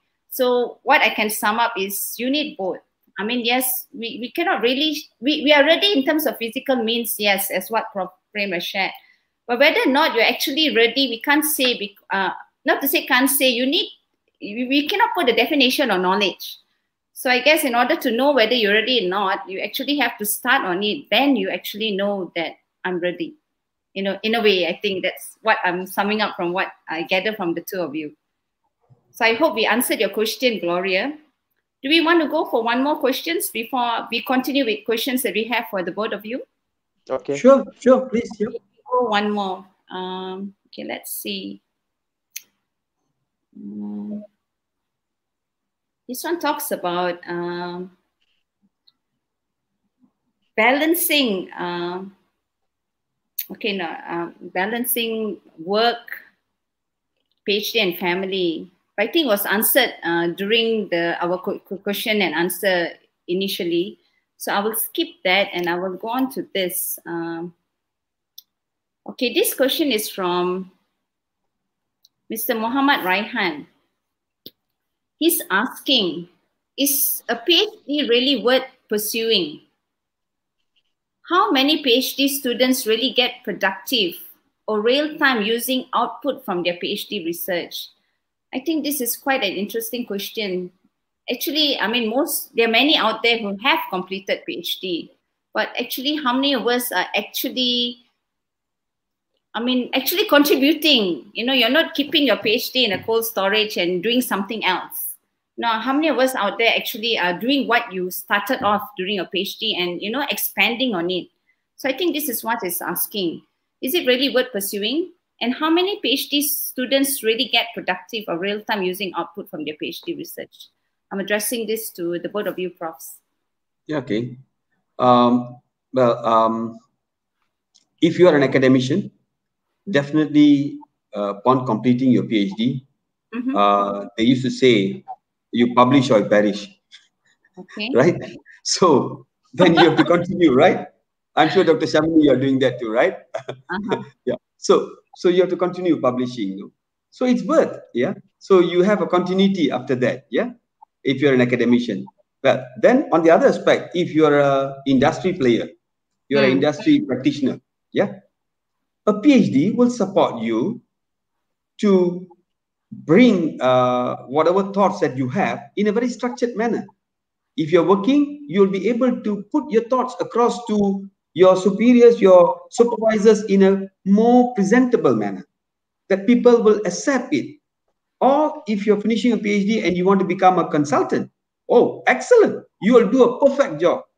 To share with the team here, after finishing my PhD, I took up quite a number of consultancy jobs in Sudan, in Thailand, in Dubai, and all. It was all through the PhD work that I got.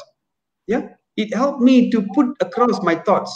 And each time we present things, a PhD holder, you will always have evidence who said this, because we are trained that way. Yeah. Right. So that's how I look at things. Yeah. The continuity of PhD. Yeah. It's really worth. Yeah. It really means a lot. Makes a difference. Yeah. Prof, what do you think? All right, from me, I think mostly people think about the output of PhD is publication. They can produce like 10, maybe 20 papers out of one PhD thesis, but depending on the paper. So throughout my experience, that of course the journey of doing PhD is something very valuable.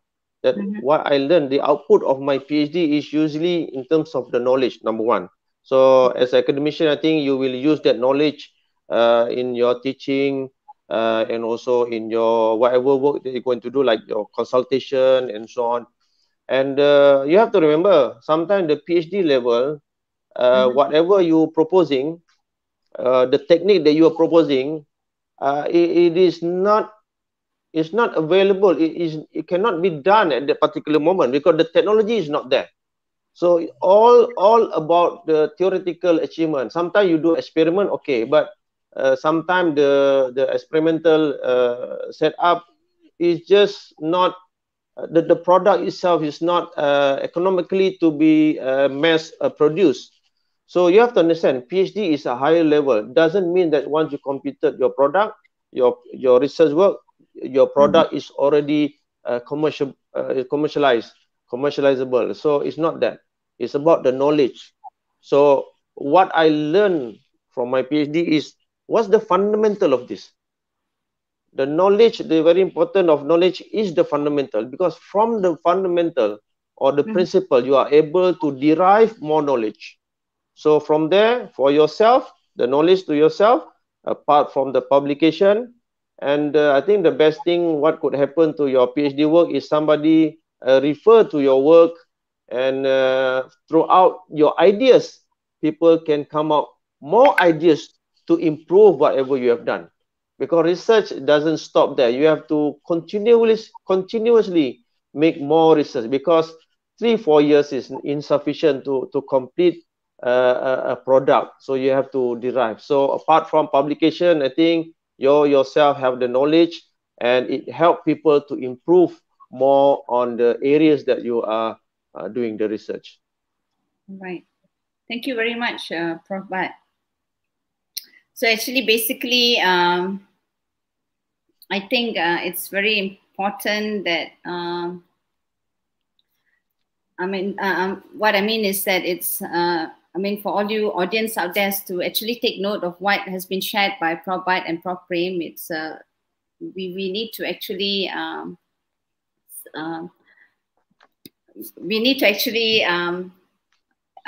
do you say, we need to actually prepare ourselves, basically what I can say, and it depends on everybody's circumstances. It's like, each of us have a different, come from different backgrounds, different, different ambitions, different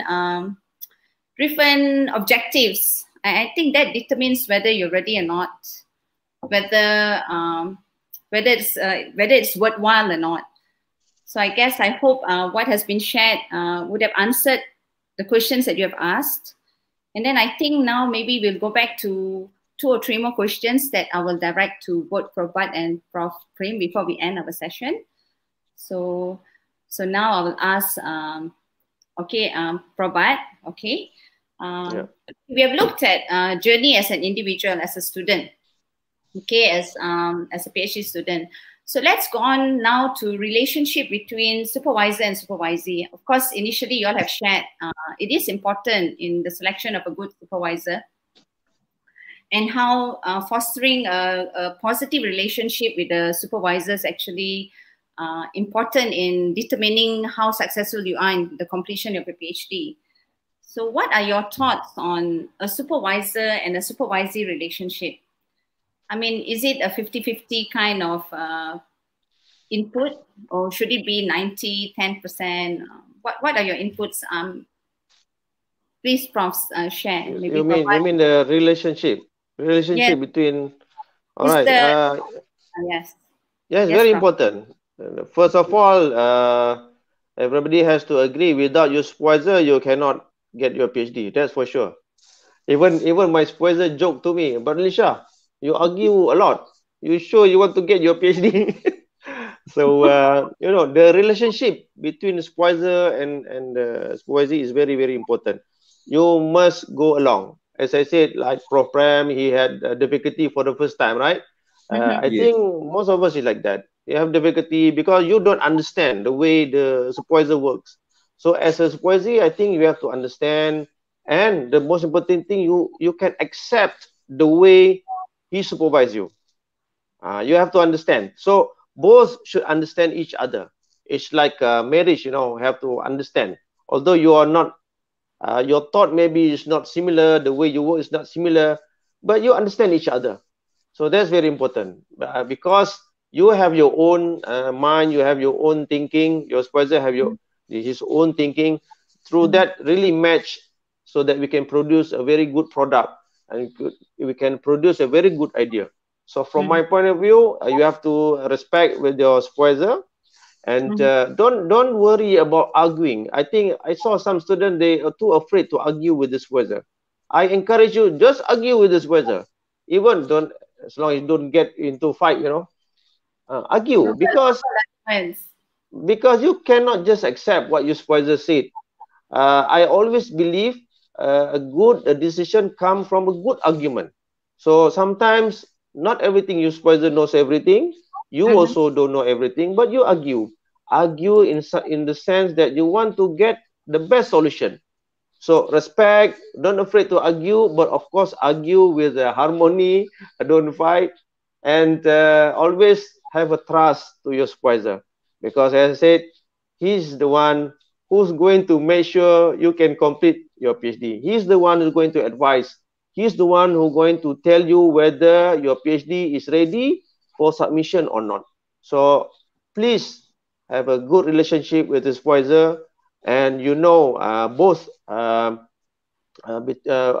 strength between you and your supervisor. So you have to understand, so that you can work together, and at the end able to complete your PhD. Okay. Prof. Prem, I mean, all right, so we need to have a positive relationship, basically, with our supervisor. I think according to Prof. Bud, is basically that you don't have to be submissive. That means just listen to whatever the supervisor says. There is allocation where you can also, I would put inverted as in argue back to your supervisor. But I think for constructive arguments, that's how I'll rephrase it. Prof. Prem, what do you think? I mean, yes, we have listened to Prof. Bud's view on the supervisor-supervisee relationship. What is your view? I mean, what I'm trying to say is that how much of input should a supervisor put into the supervisee's research? I mean, nowadays it's like, how often do I need to meet my supervisors? You know, you have questions like this, some of them wanting to meet you every week, some once a month, some once in 6 months. You know, I'm sure these are the things that some of the PhD students have in their mind. What makes, you know, how often should we meet? And during that meetings, how long should it be? And how much of work should the supervisor assist in the students' work? And this is my question to you, Prof. Prem. Okay. Okay. I think, in my opinion, the most important one is be honest to your supervisor and build the trust. Being honest and build the trust is important. Yeah. The moment you lose your trust to your supervisor, I think that's where the disharmony is going to start. Okay. Yeah. So I think that's important. The second is you also need to get to know your supervisor before you begin your PhD journey. Some university, you can choose your supervisor. Some university, you are not allowed to choose your supervisor. Yeah, so even if you are not allowed to choose your supervisor, it is good to know your supervisor before you could actually approach or discuss with him or her. The reason is because when you know your supervisor well, the discipline that your supervisor came from, which area the supervisor came from, that will help you. Because the way your supervisor is going to take you through the process is, he is going to use his experience, his expertise, and that's how he's going to take you through. And if your supervisors publish papers and so on, read the papers. Read the supervisor's papers or books. That will also help you to understand your supervisor well. Yeah. Now, the next thing as a student you need to know is, remember that you are not the only one your supervisor is attending to. So if you want to put demands on your supervisor, you need to be fair to the supervisor. Yeah. So don't put very heavy demand on your supervisor saying that, oh, my supervisor is not helping me. If you're lucky, like Prof. Bhatt got a very beautiful supervisor who's willing to go to the extent to even help on the grammar, right? So that is your lucky. Yeah. So but then you cannot be putting those kind of demands, because your supervisor is not only attending to you, you also got other students to supervise. Yeah. So yeah. So and the key to building the good relationship is being honest and build the trust. The frequency of meeting a supervisor, it depends on your supervisor's availability, and also depends on your status, whether you're a full-time or a part-time. If you're a part-time, meeting a supervisor once a month, face-to-face, is good enough. Okay. The rest you can take it offline using emails.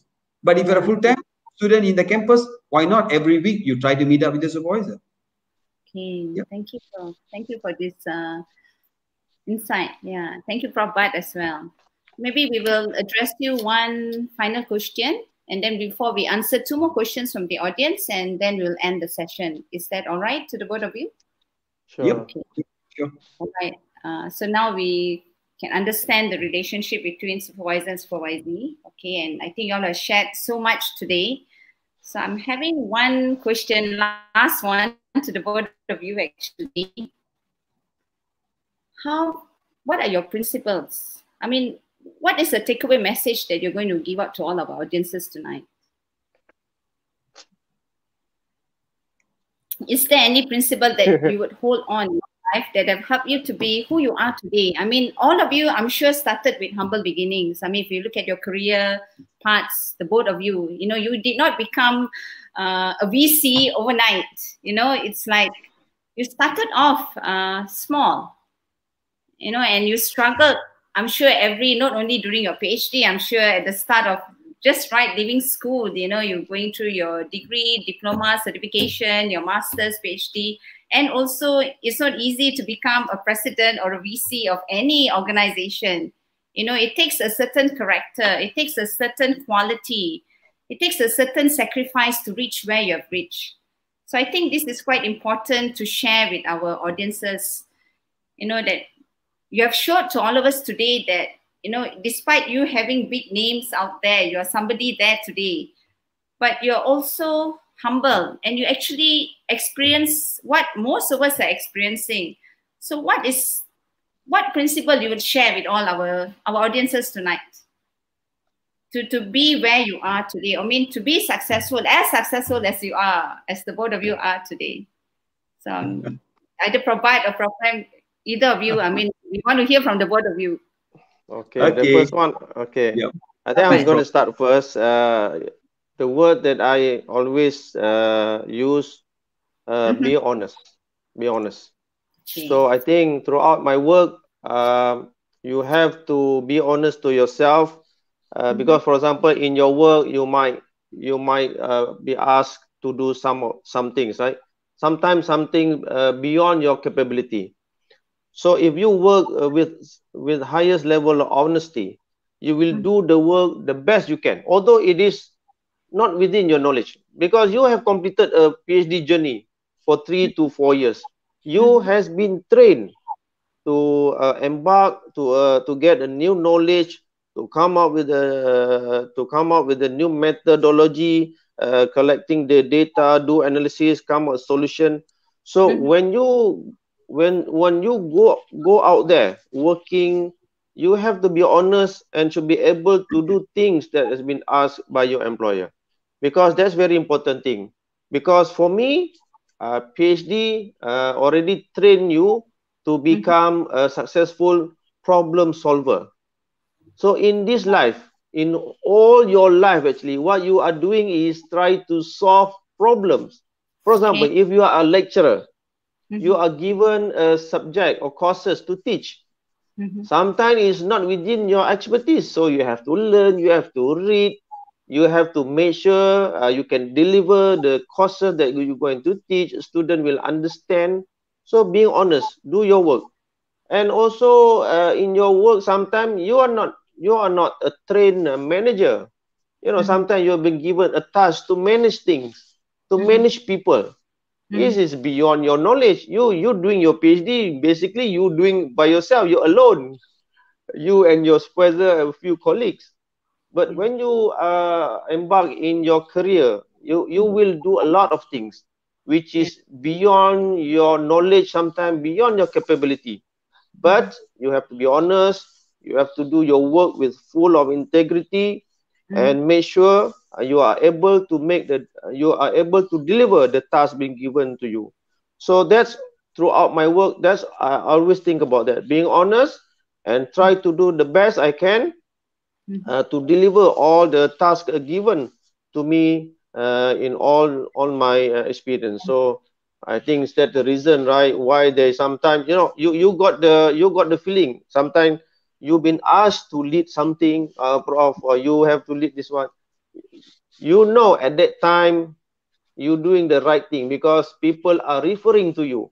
People can rely on you. People trust you. So from that path, I think you will be given a bigger task. You will be appointed, to lead a project. So you have to do things with honesty, full integrity, and to do the best you can to complete your task. Thank you, Prof, for sharing your insight. And Prof Prem, what would you like to share with the audience? I would compliment from what Prof Bud just mentioned. Yeah, those two words are important. Honesty and integrity is important. To complement that, discipline, execution. In anything that you do, you have to discipline yourself.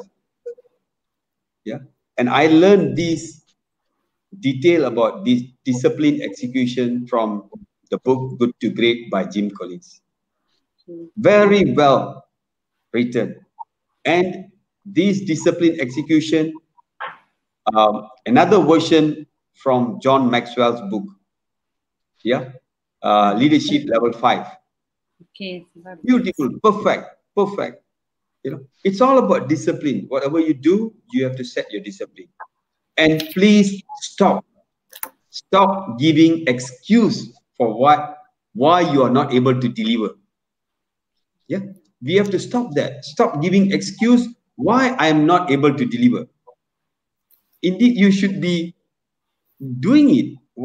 So don't use this excuse anymore. Enough. No more excuses. Just keep going. Yeah. A reward is definitely assured.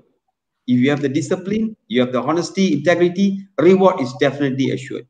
You just have to go with that momentum. That's my take. Yeah. Right. Thank you, Prof. So it's honesty, integrity, discipline, and stop giving excuse.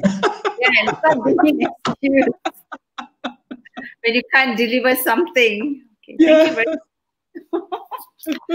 It's true. It's I think when you start on the right foot and when you're honest, I think things pan out well. It's when you start doing things, not sincerely, then that's where all the problem starts actually. Yeah. I hope all of you students out there will actually take these 4 qualities, honesty, integrity, being disciplined, and stop giving reasons or excuses why you're unable to do something. That is just, that's just an excuse to stop doing it. Yeah. It's and we're all adults today, especially when we're already in our PhD mode. So thank you so much for sharing these 4 qualities, Prof. Bhatt and Prof. Prem. So I guess we will end the session, but before we end, let's answer last 2 questions from 2 of our viewers. We have one from Mr. Haris Hussein. He asked this: why local students need to achieve GOT while other countries like UK don't have the GOT rules? Which one is better? To have a GOT, maybe it's graduate on time or not? So I'm opening up to the both of you. So either of you would like to answer. I think you will answer this well. They will not like my answer. I disagree with this the term they call GOT, graduate on time, because you are seeking knowledge, so you cannot just force people to complete with a very short time period, because GOT means you completed the time within that period. But knowledge is evolve. You learn, you evolve your knowledge. So for me, GOT is really put a much pressure to the students. But I can understand the reason why in Malaysia GOT is one of the KPI, because most students are having a scholarship by their sponsorship, so they are expected to complete their studies within the stipulated time. So that's the reason why the GOT is very important. And I also know that the statistics, a student who are unable to complete their PhD is also very high. I think mostly from because most university they send their staff to do the PhD and masters, right? I think the percentage is very high for them unable to complete the PhD. So that's the reason why a GOT was introduced, to make sure the students are able to complete their study within a stipulated time. And I'm sure the KPI is given by the Malaysian government, especially the Malaysian higher education, where usually university will reward whenever you are able to complete your GOT. But again, as I said, I disagree with this KPI. If you are given like 3 or 4 years to complete your PhD, just take your time, complete the time, because knowledge is not for rushing.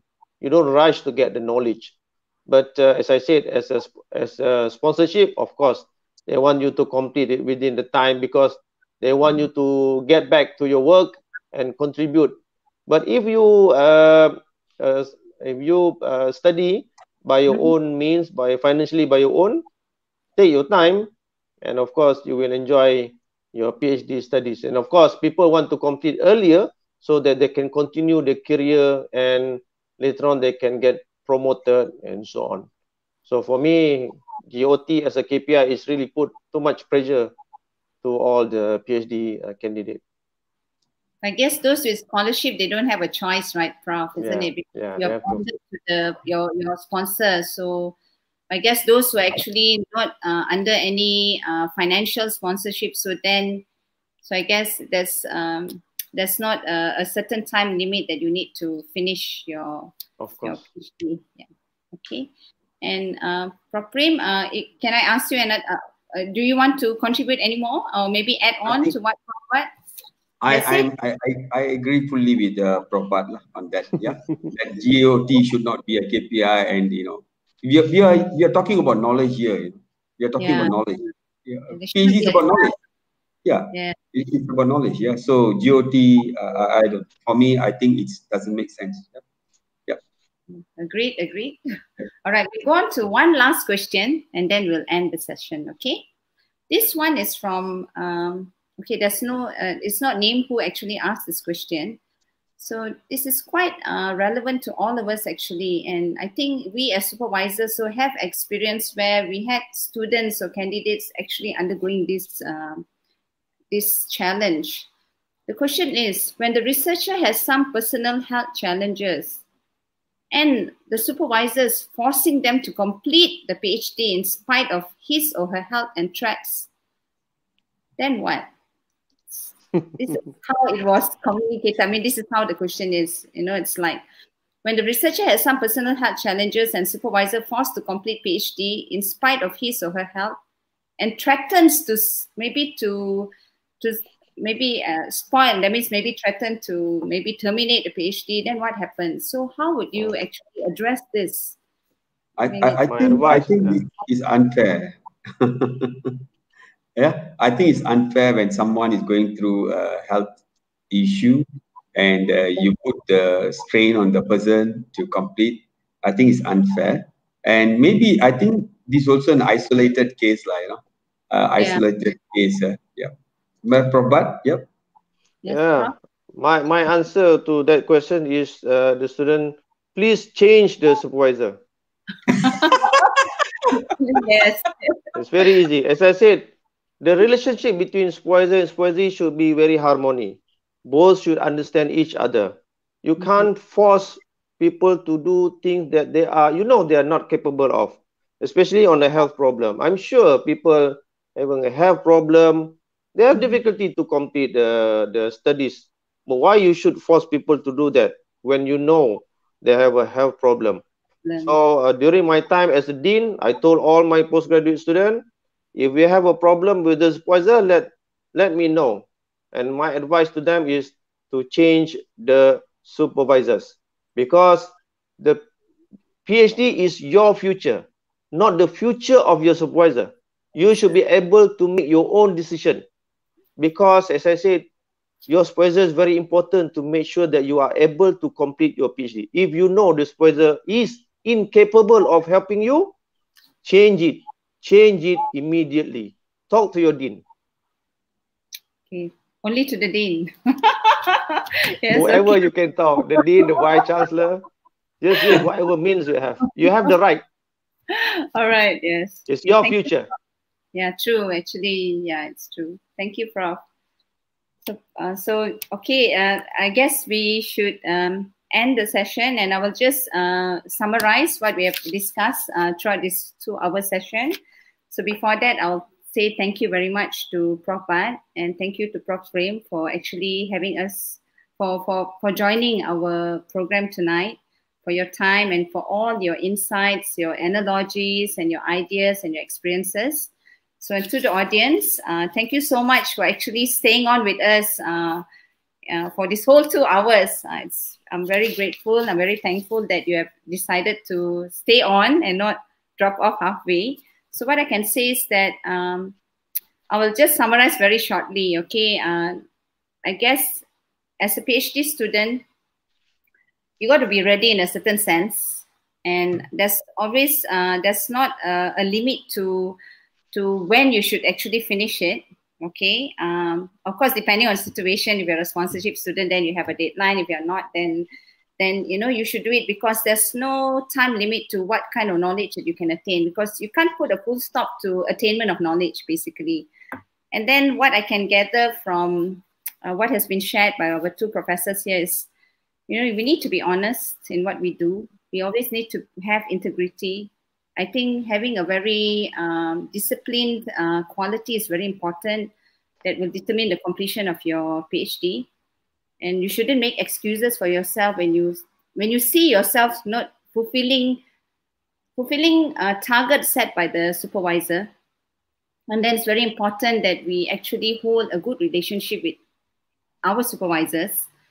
And in relation to the last question, I think if the supervisor is giving you too much of a problem, then as what advised by our professors, change the supervisor. I think as a student, you have every right, because like what Prof. Wat said, it is your research. It's not the supervisor's research. And I would like to give 2 takeaways to all of you.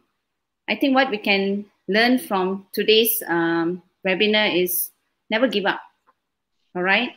And when there's a will, there's always a way. And I think both of the professors actually showed this. You know, they had their tough times, but because they had a very strong will to finish it, and they found ways to actually overcome every difficulty at every step of the way.